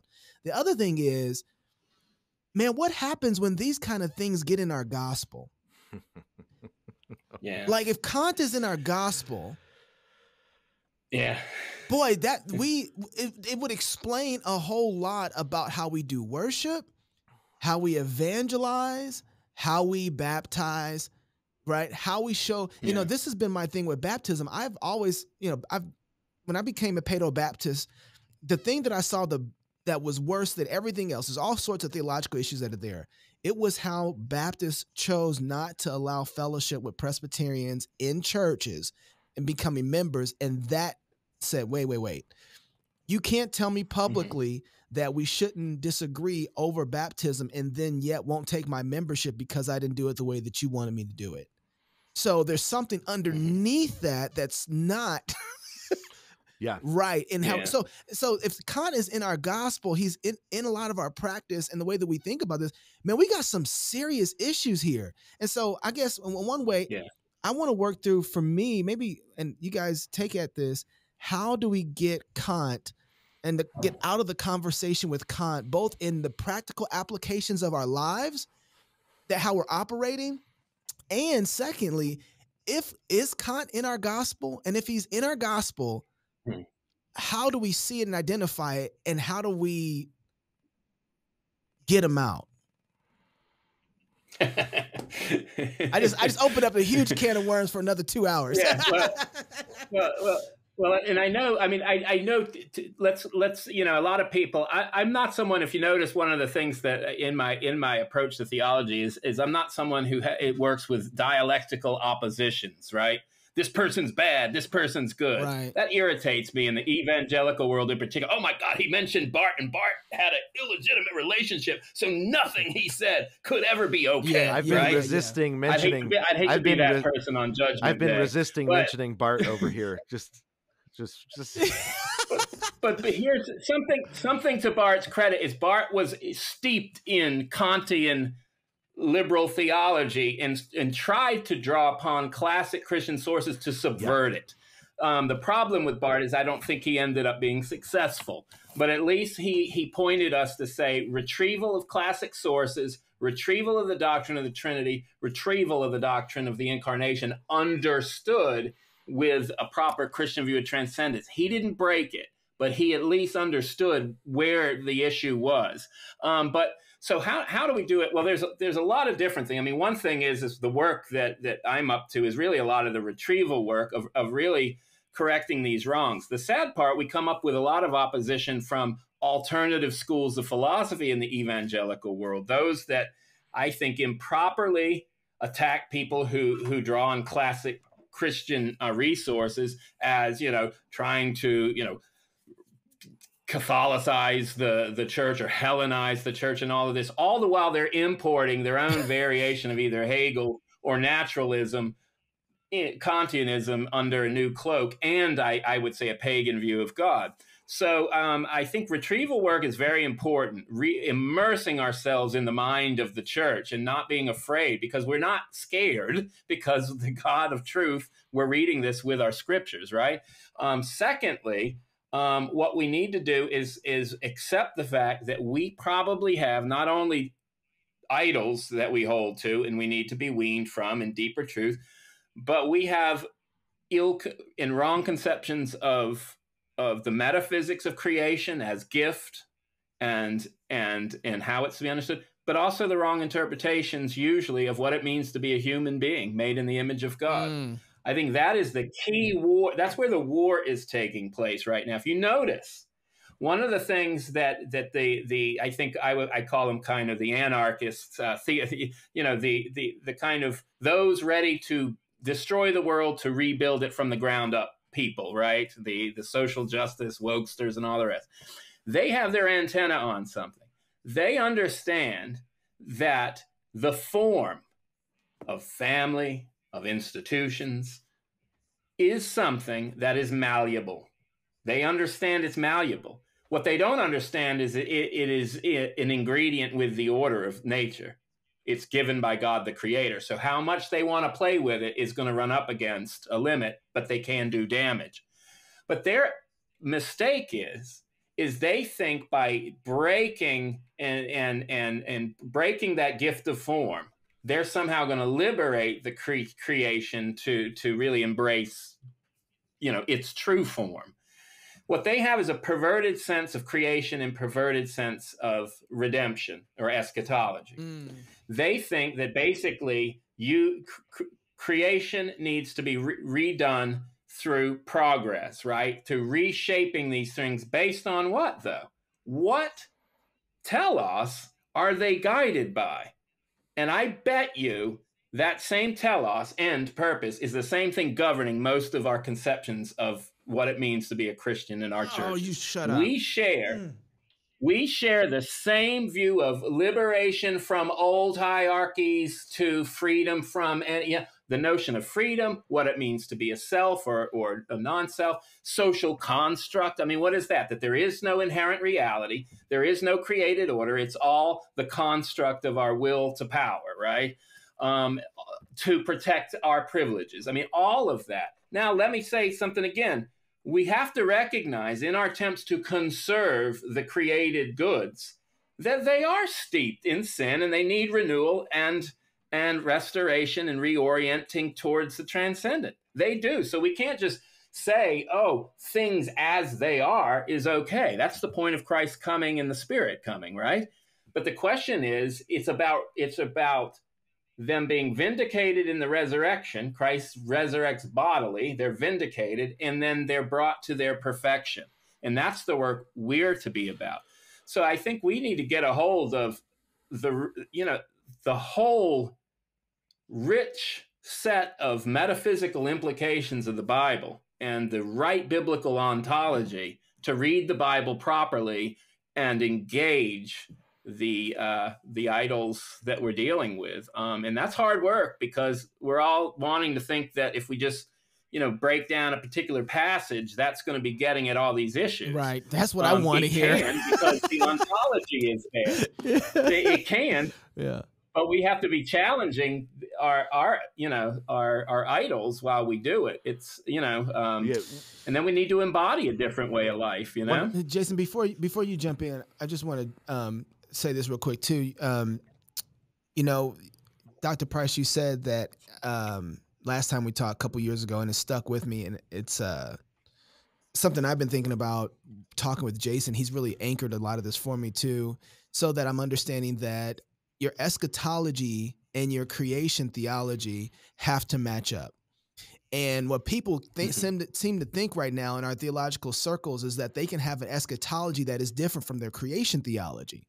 So you see inside of dispensationalism and some of amillennialism and some of others, you see this disconnect from creation, so that when people get saved, they have no idea ultimately what they're to do. So they have to create something else there, which I think is kind of where Kantianism comes into play there. It helps that fill that void of the creation mandate and theology, so that once you get saved, you're kind of doing your own thing here, instead of restoring salvation, pointing back to the intended command for man to do and to go and to embark upon as he models from heaven on earth, right?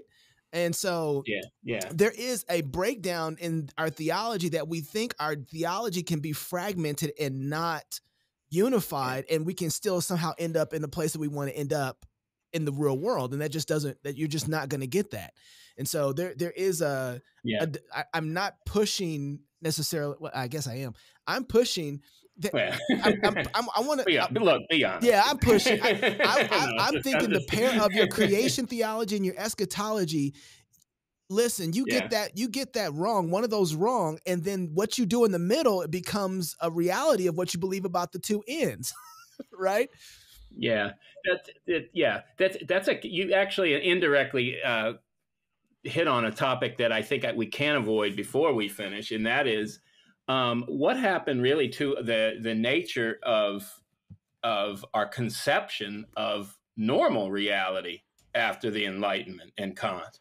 And this is where it gets a little bit crazy. And so you got to bear with me with this, okay? This is something I'm really starting to get a hold of. And then Jason, I'll give you the last word. If you note it. All right. Yes. No, this is great. This is so much one fun. of the things I am enjoying it. So one of the things that you'll see about the classic Christian vision is a lot of the theologians, it wasn't even in their imagination to have what we would today define as our ordinary experience, basically very one-dimensional, right? It was the creation itself was filled with layers of meaning and purpose on all these different levels. This is why even in the early church you had the literal reading of the text, but that did not mean that which is defined by a naturalistic historic science, right? That's not what literal meant. It meant the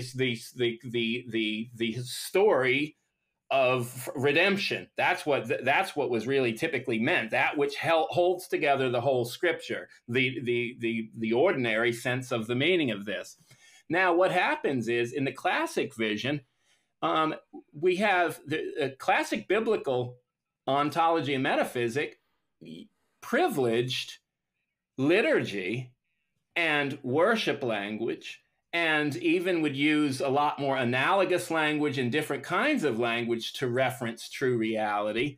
Whereas after Scotus and everything shares one kind of being, one kind of meaning becomes determinative of everything. So if you find that one ordinary meaning through science or through history, historical science, or this, that governs what the literal means. So it flattens everything down to one dimension, and it doesn't deal with the different planes of being that the old language worked through. And so what happens is, even when we're committed to the authority of Scripture and we're reading it right out of its plain sense, we're still reading it on one dimension of reality, usually interpreting those things the way we experience them now, or the way they're interpreted from a very one plane of reality interpretation. And because of that, we're not reading the Scripture in the classical literal sense. This is why, for example, if you read Augustine's literal commentary on Genesis, do you want to see how different it is than anything you're seeing put out today? Really? Now, I know where people go with that, and I'm not saying either or, because that's not what I'm talking about. What I'm saying is we have to wean off of a secular, if you will, or naturalist, or what I would say an alternative view of literal, and recapture that robust sense of literal and language of classic Christian vision, governed by that plain sense. Anyway, that was a chock full, but there's a lot of implications, because we read the Scriptures importing what those things mean from what we think they mean based on our common experience or interpretation. Which makes sense, because after 2020 hit, I realized not only could they not read the Bible, they couldn't read anything. Yeah. Right. It wasn't just Scripture. They couldn't read the Constitution. They couldn't read old papers from 17. You know, they couldn't read anything and make sense out of it. But go ahead, Jason. But it's because we have been dehumanized by a Kantian worldview. Yeah. We've lost our humanity. We've lost our ability to live like human beings. And language is a distinctly human imago Dei aspect of who we are. And we cannot read anymore, right? We cannot read because we're not humans. Yeah. Only humans can read, right? We've been dehumanized by our own understanding of ourselves. And Kant, he emphasizes, or he gives preference to scientific knowledge. The entire Critique of Pure Reason is proof that you can still have a scientific knowledge. And he just says, I'm trying to save science because science is true knowledge, right? And he has actually, along with the Enlightenment, shifts the meaning of the word science, right? Whereas before you'd say, well, theology is a queen of the sciences. You'd say, well, theology isn't science, right? That's a different kind of knowledge altogether. That's Kant. Kant says theology is a different kind of knowledge. So he has shifted what knowledge means, shifted all of that. And so what my prescription is learn to say thank you about 150 times more often a day, right? To look around at the world and say thank you for it, because that's what it means to be a creature. It's all a gift, right? You're driving down the road and you've got a whole line of frozen trees. Stop and say, oh Lord, thank you for that. Look at all that. That's beautiful. What's it saying to me?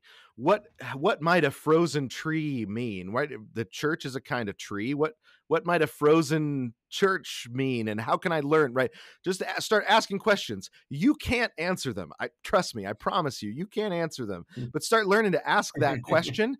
Because if you can't learn to read the creation, which is God's book to you all around you, you're never going to learn to read his second book, which is the Scriptures, right? And if you can't learn to read the Scriptures, which is the second book, you're not going to learn to read the first book, which is the creation, because you're not learning to say thank you for it and treating like it's communication, right? Treating it like it's, and then, but who is going to be able to read it? Well, hopefully your kids. So start reading books that have massive doses of hierarchy in them all over the place, right? Read them King Arthur, read them the Lord of the Rings, right? Things, because our understanding of authority has been so re-centered on you and your internal state. Your understanding of authority is broken, right? And that you live in a world in which authority and hierarchy is a gift, and we have said no thank you, right? And learning to recenter our mind around the poetic assumptions of the Bible and the hierarchical assumptions of the Bible and the gift that all of that is, I think is a first step, because it's something practical that you can do. But and knowing that you're also embracing a historical, a God that acts in history, which means your goal is that your kids are the ones that have that are stepping in this direction, right? How can I help my kids step away from Kant? And so the reason I go after hierarchy is there's a really great book, The Heavenly City of the 18th Century Philosophers, in which it tracks the change of the use of the word law from pre-Kant to after Kant. I have that book. Oh, it's beautiful. That's a good book. It's wonderful. And what the whole conception of the universe and the hierarchy of the universe, with God as the ultimate authority, and then God enacting into the world his authority via the scriptures as a universal public literary authority that then establishes other authorities in the world. That all of that goes away, and instead law becomes our way of describing the things that we have seen that we can expect to happen again, right? Law after Kant is something that we impose by our subjective observations onto the world. So we say law is, you say, oh, it's a law of nature, right? A law of nature before Kant was a phrase that meant something different than a law of nature after Kant or after the 18th century. So hierarchy is something that we don't have any conception of, right? Raise your kids on King Arthur so that they wish they had someone to kneel before, right? The beauty of hierarchy, so that they'd start looking around at the people around them and thinking, wouldn't it be glorious if we could all submit to one another in love? That's such a beautiful idea. Kant says submit to one another in love. That sounds like slavery, right? Right. And we have swallowed whole the wrong conception of submission, of hierarchy, and we have and so I mean, I'm just thinking of, where do you start? Just dive. Edmund Burke talks about the taste, the formation, right? Forming the taste of the next generation. Edmund Burke is considered the father of conservatism, and he talks about the importance of art and beauty and being the ones that produce the art, the beautiful art, so that the taste of the next generation is formed by us, right? That we form the tastes of the next generation, because that is where the real that's the steering wheel is the tastes, what they consider beautiful, right? And now we say your facts don't care about our feelings, or facts don't care about your feelings, right? And we think that's conservatism. That's right. Not. My feelings don't care about your facts. Yeah, right. So and just simply the best, and you don't have to go long on this at all, but just the simple identifiers for me to know that I'm in conversation with Kant would be what? You mean in terms of knowing that you're kind of marks that you can start to discern whether Kant is showing up? That's a good one. One would be, of course, thinking in a way in which your relationship to God is one of either similarity, radical similarity, or radical opposition. That's sign number one that there's a problem going on. If that's number one. Second one would be the way in which we become the governing centers of meaning, reality, and our wants and desires are not being purified in light of true knowledge of God. In other words, what does Romans say? Basically, idolatry leads to a malformation of our loves. If we're created, in other words, we receive the gift of our natures from God, then we are by nature desirous of God. That's why we have desire, eros in the old pagans. The problem is that with idolatry, that gets off. We still have desire, we still have loves, but we, as Augustine said, we're searching in the creaturely for that which only the Creator can supply, because God is love itself. Now, when we're returned to love itself, we begin to wean off those fake loves and relate to them as gifts, no longer as mere objects or other things that serve somehow to fulfill me the way only God does, right? So it shifts. So if you start relating to others as merely means to some end that you benefit from, rather than the sheer joy and delight of the gift that the other has for me and me for the other, then we're already leaving the Christian sphere and entering in another domain. That's good. Another would be it's hard because sometimes, for example, I know the world in which a lot of our great apologists came out of, a lot of the presuppositional line, but sadly they were addressing that world. And so they were right to address it the way they did, but it's not the only thing we have to deal with, because we have to worry that we didn't, in addressing it, also incorporate some of it, sort of God, similar to Kant having God as a presupposition of the moral life, turning God into a function that justifies our epistemology or method or well. Jason, so we were just talking about that. I'm smiling over here because I was just saying the exact same thing. I mean, that's so the funny. Functionalization of God, right? The turning God into a function that grounds me or the Christian life or the Christian worldview, rather than the Christian worldview being an exhibition of true knowledge of God. Yeah. So, I mean, these are things that we can be mindful of. Again, that doesn't negate all the goods. I'm just saying that everything, similar to the way in which the other kinds of apologists basically move from assumed assumptions about the modern world as if they're a given, and try to build their case off of that.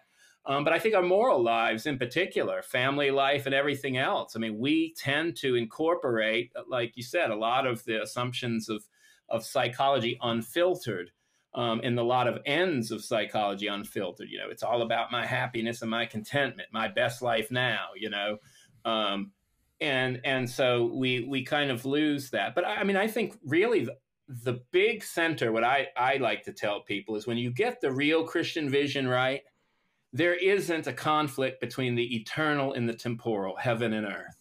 That's right. They're two different orders of being.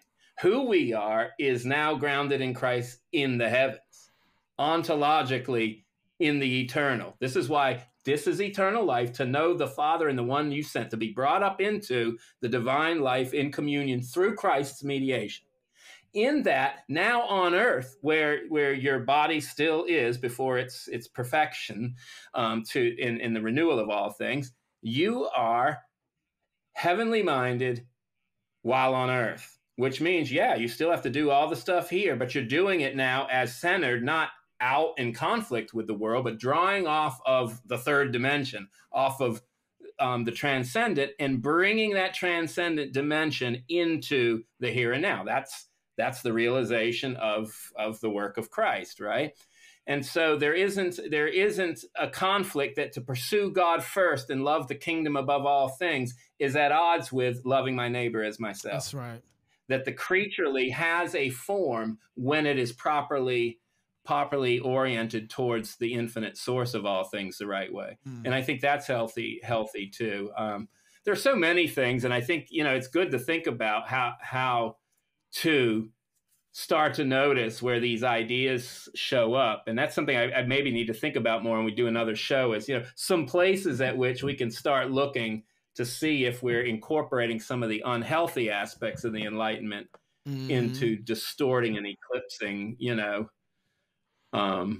the goods that we have in I think the full Christian vision. Jason? Yeah, I would say that there's a couple of places. One is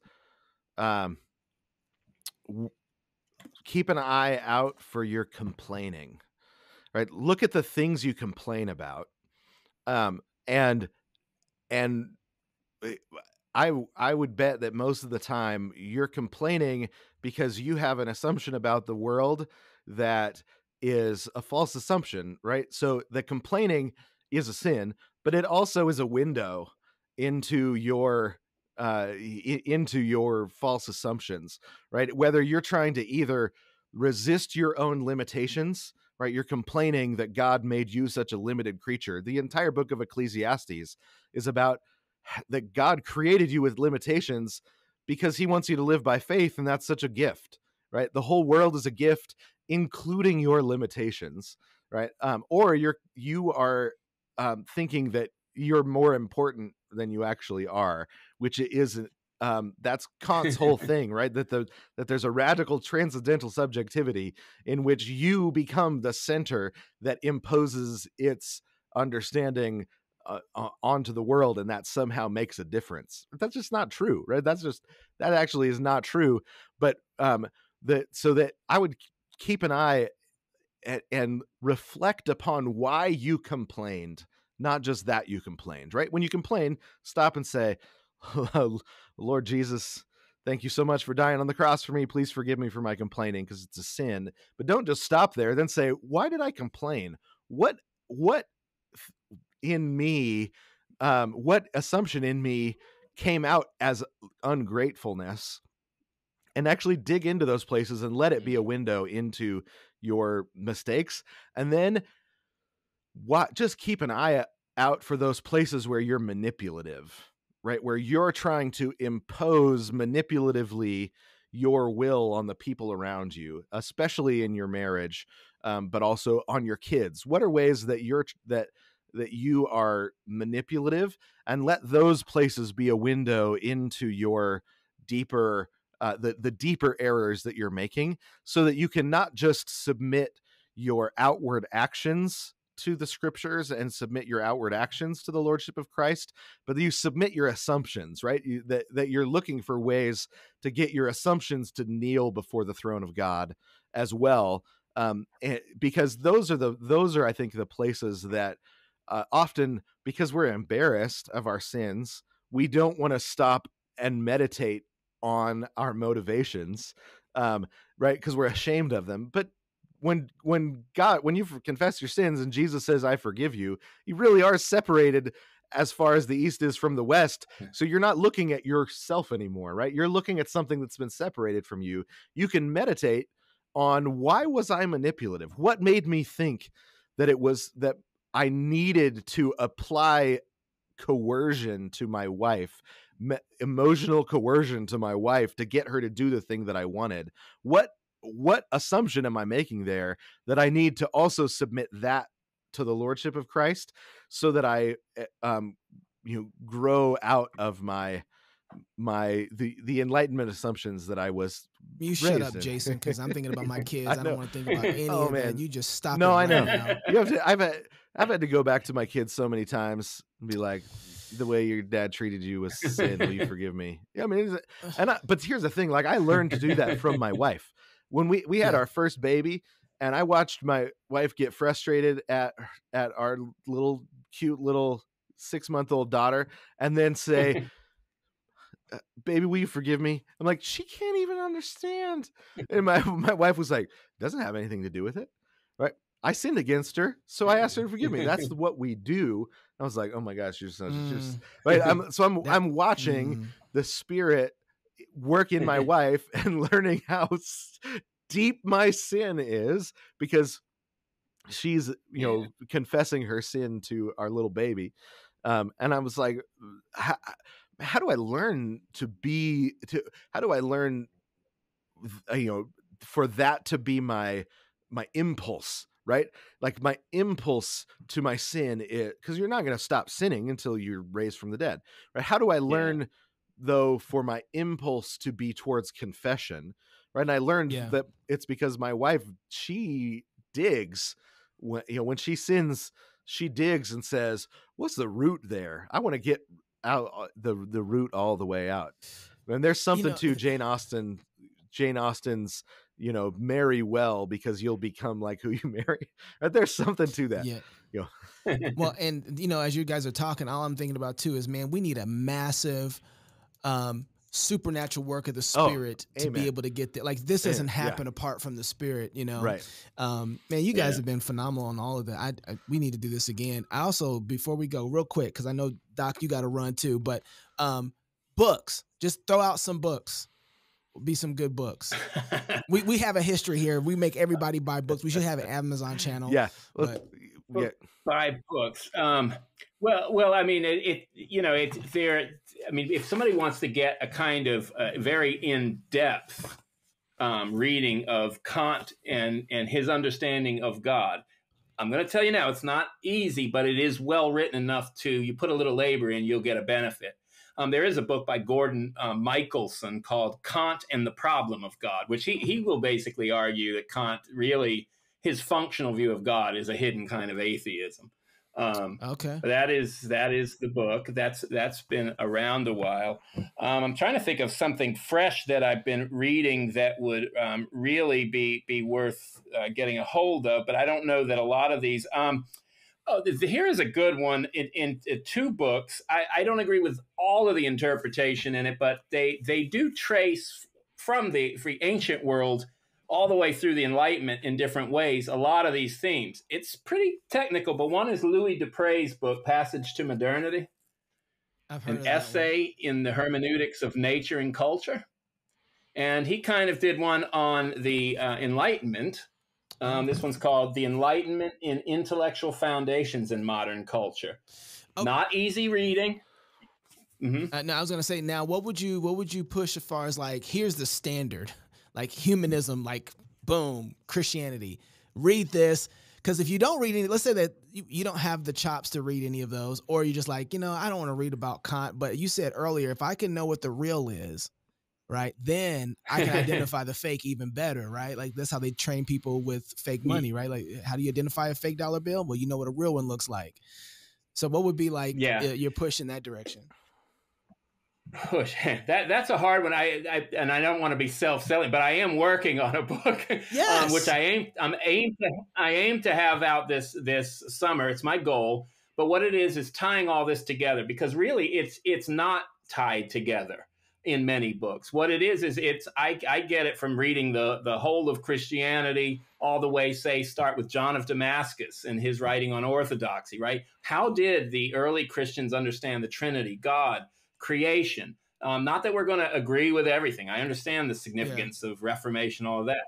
But what we need to do is become immersed in the kind of thought world that these people, remember, these people, you may not think all of them were, but these people were entrusted with being faithful to the gospel for their time and place wherever they were. Yeah. A lot of them were persecuted and martyred for defending it. Sometimes we read Justin Martyr, who had read a lot of Plato and was a big philosopher. We're like, how in the world was he even Christian? And then you ignore the fact that God used this person. Why did God use this person? What witness do they serve? They are not the same as Scripture, but they obviously are people, part of a living family of people in the resurrected Christ, in whom what some theologians call our brothers of the faith, or our fathers in the faith. So let's honor our fathers in reading them and then reading along. But I'm writing something on it.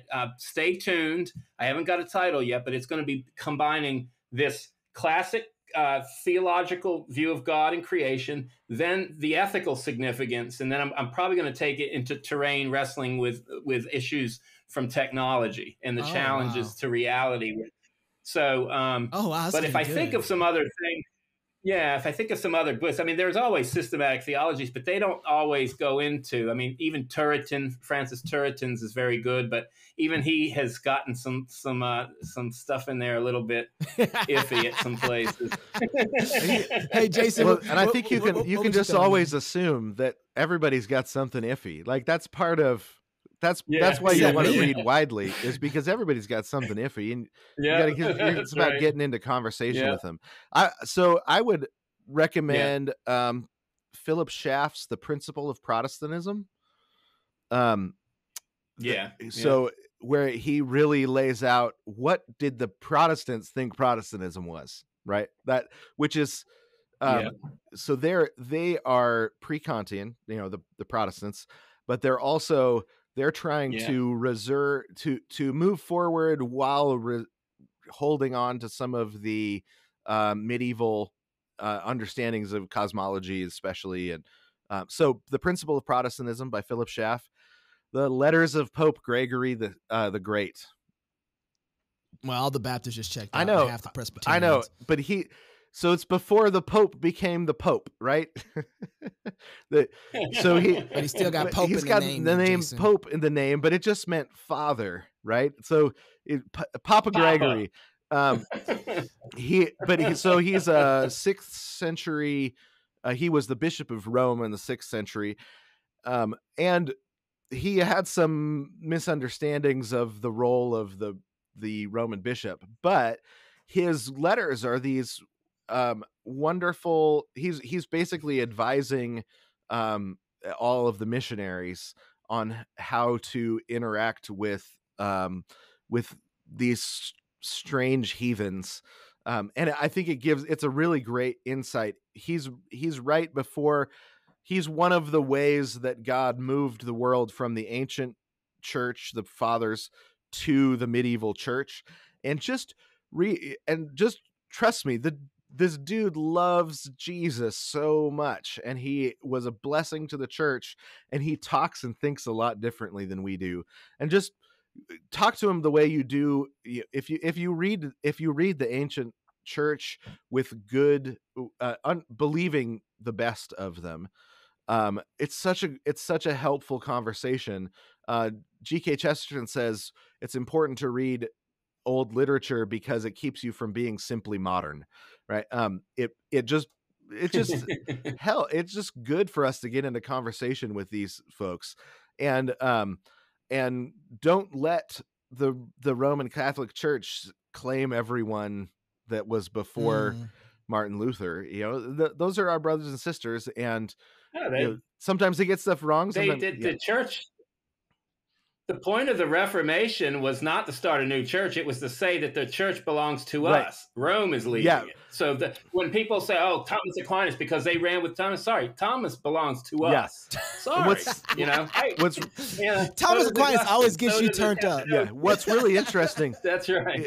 In terms of the doctrine of God, John Calvin, he doesn't change anything from Thomas Aquinas. Right. Yeah. He basically brings Thomas Aquinas' doctrine of God. That's why there are Baptists that are mad at Calvin. I know, right? He doesn't change anything in the doctrine of God as he basically brings Aquinas into the Protestant church in his institutes. We should just end right there because that is y'all starting fight. We already talked about the baptism stuff, right? And I'm not a Thomist. And I'm not a Thomist, right? But I just think I believe that is historically honest.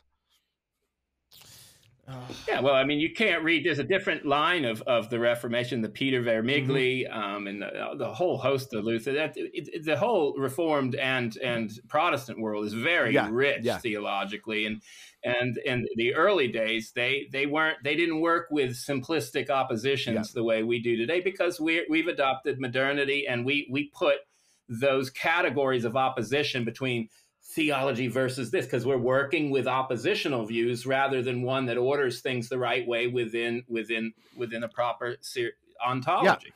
And so I'm kind of working the other way. I don't work with those oppositions. So reading someone else doesn't scare me, because they're not in competition with grace, because they can't be. Right. And that's the whole point of grace and works, right? Is they thought that works somehow were going to reach up to the wrong plane of being and kind of be able to be coordinated with. That was even inconsistent with Catholic thought for most of its ages. So this is, we got to really learn what's the case. But anyway, I could go on all day, and I'll just give one last book recommendation. Give you something more modern. Tom Wolfe wrote a book called The Painted Word about the way art was undone by modernity. And I think if we're going to be of any use, we need to rediscover and become people that produce art again, art was undone. You've got the wonderful art of the Middle Ages, the wonderful art of the Reformation, and even just the art that continued on into the Enlightenment, that was the continued fruit of of Christianity. We lost that because of the Enlightenment. Tom Wolfe puts his finger on the error that produced modern art in a book called The Painted Word, and we need to become people that produce art, poetry, music, movies, all of that again, or we will just continue to get people saved and then lose the next generation, get people saved, lose the next generation. So The Painted Word by Tom Wolfe is my last recommendation.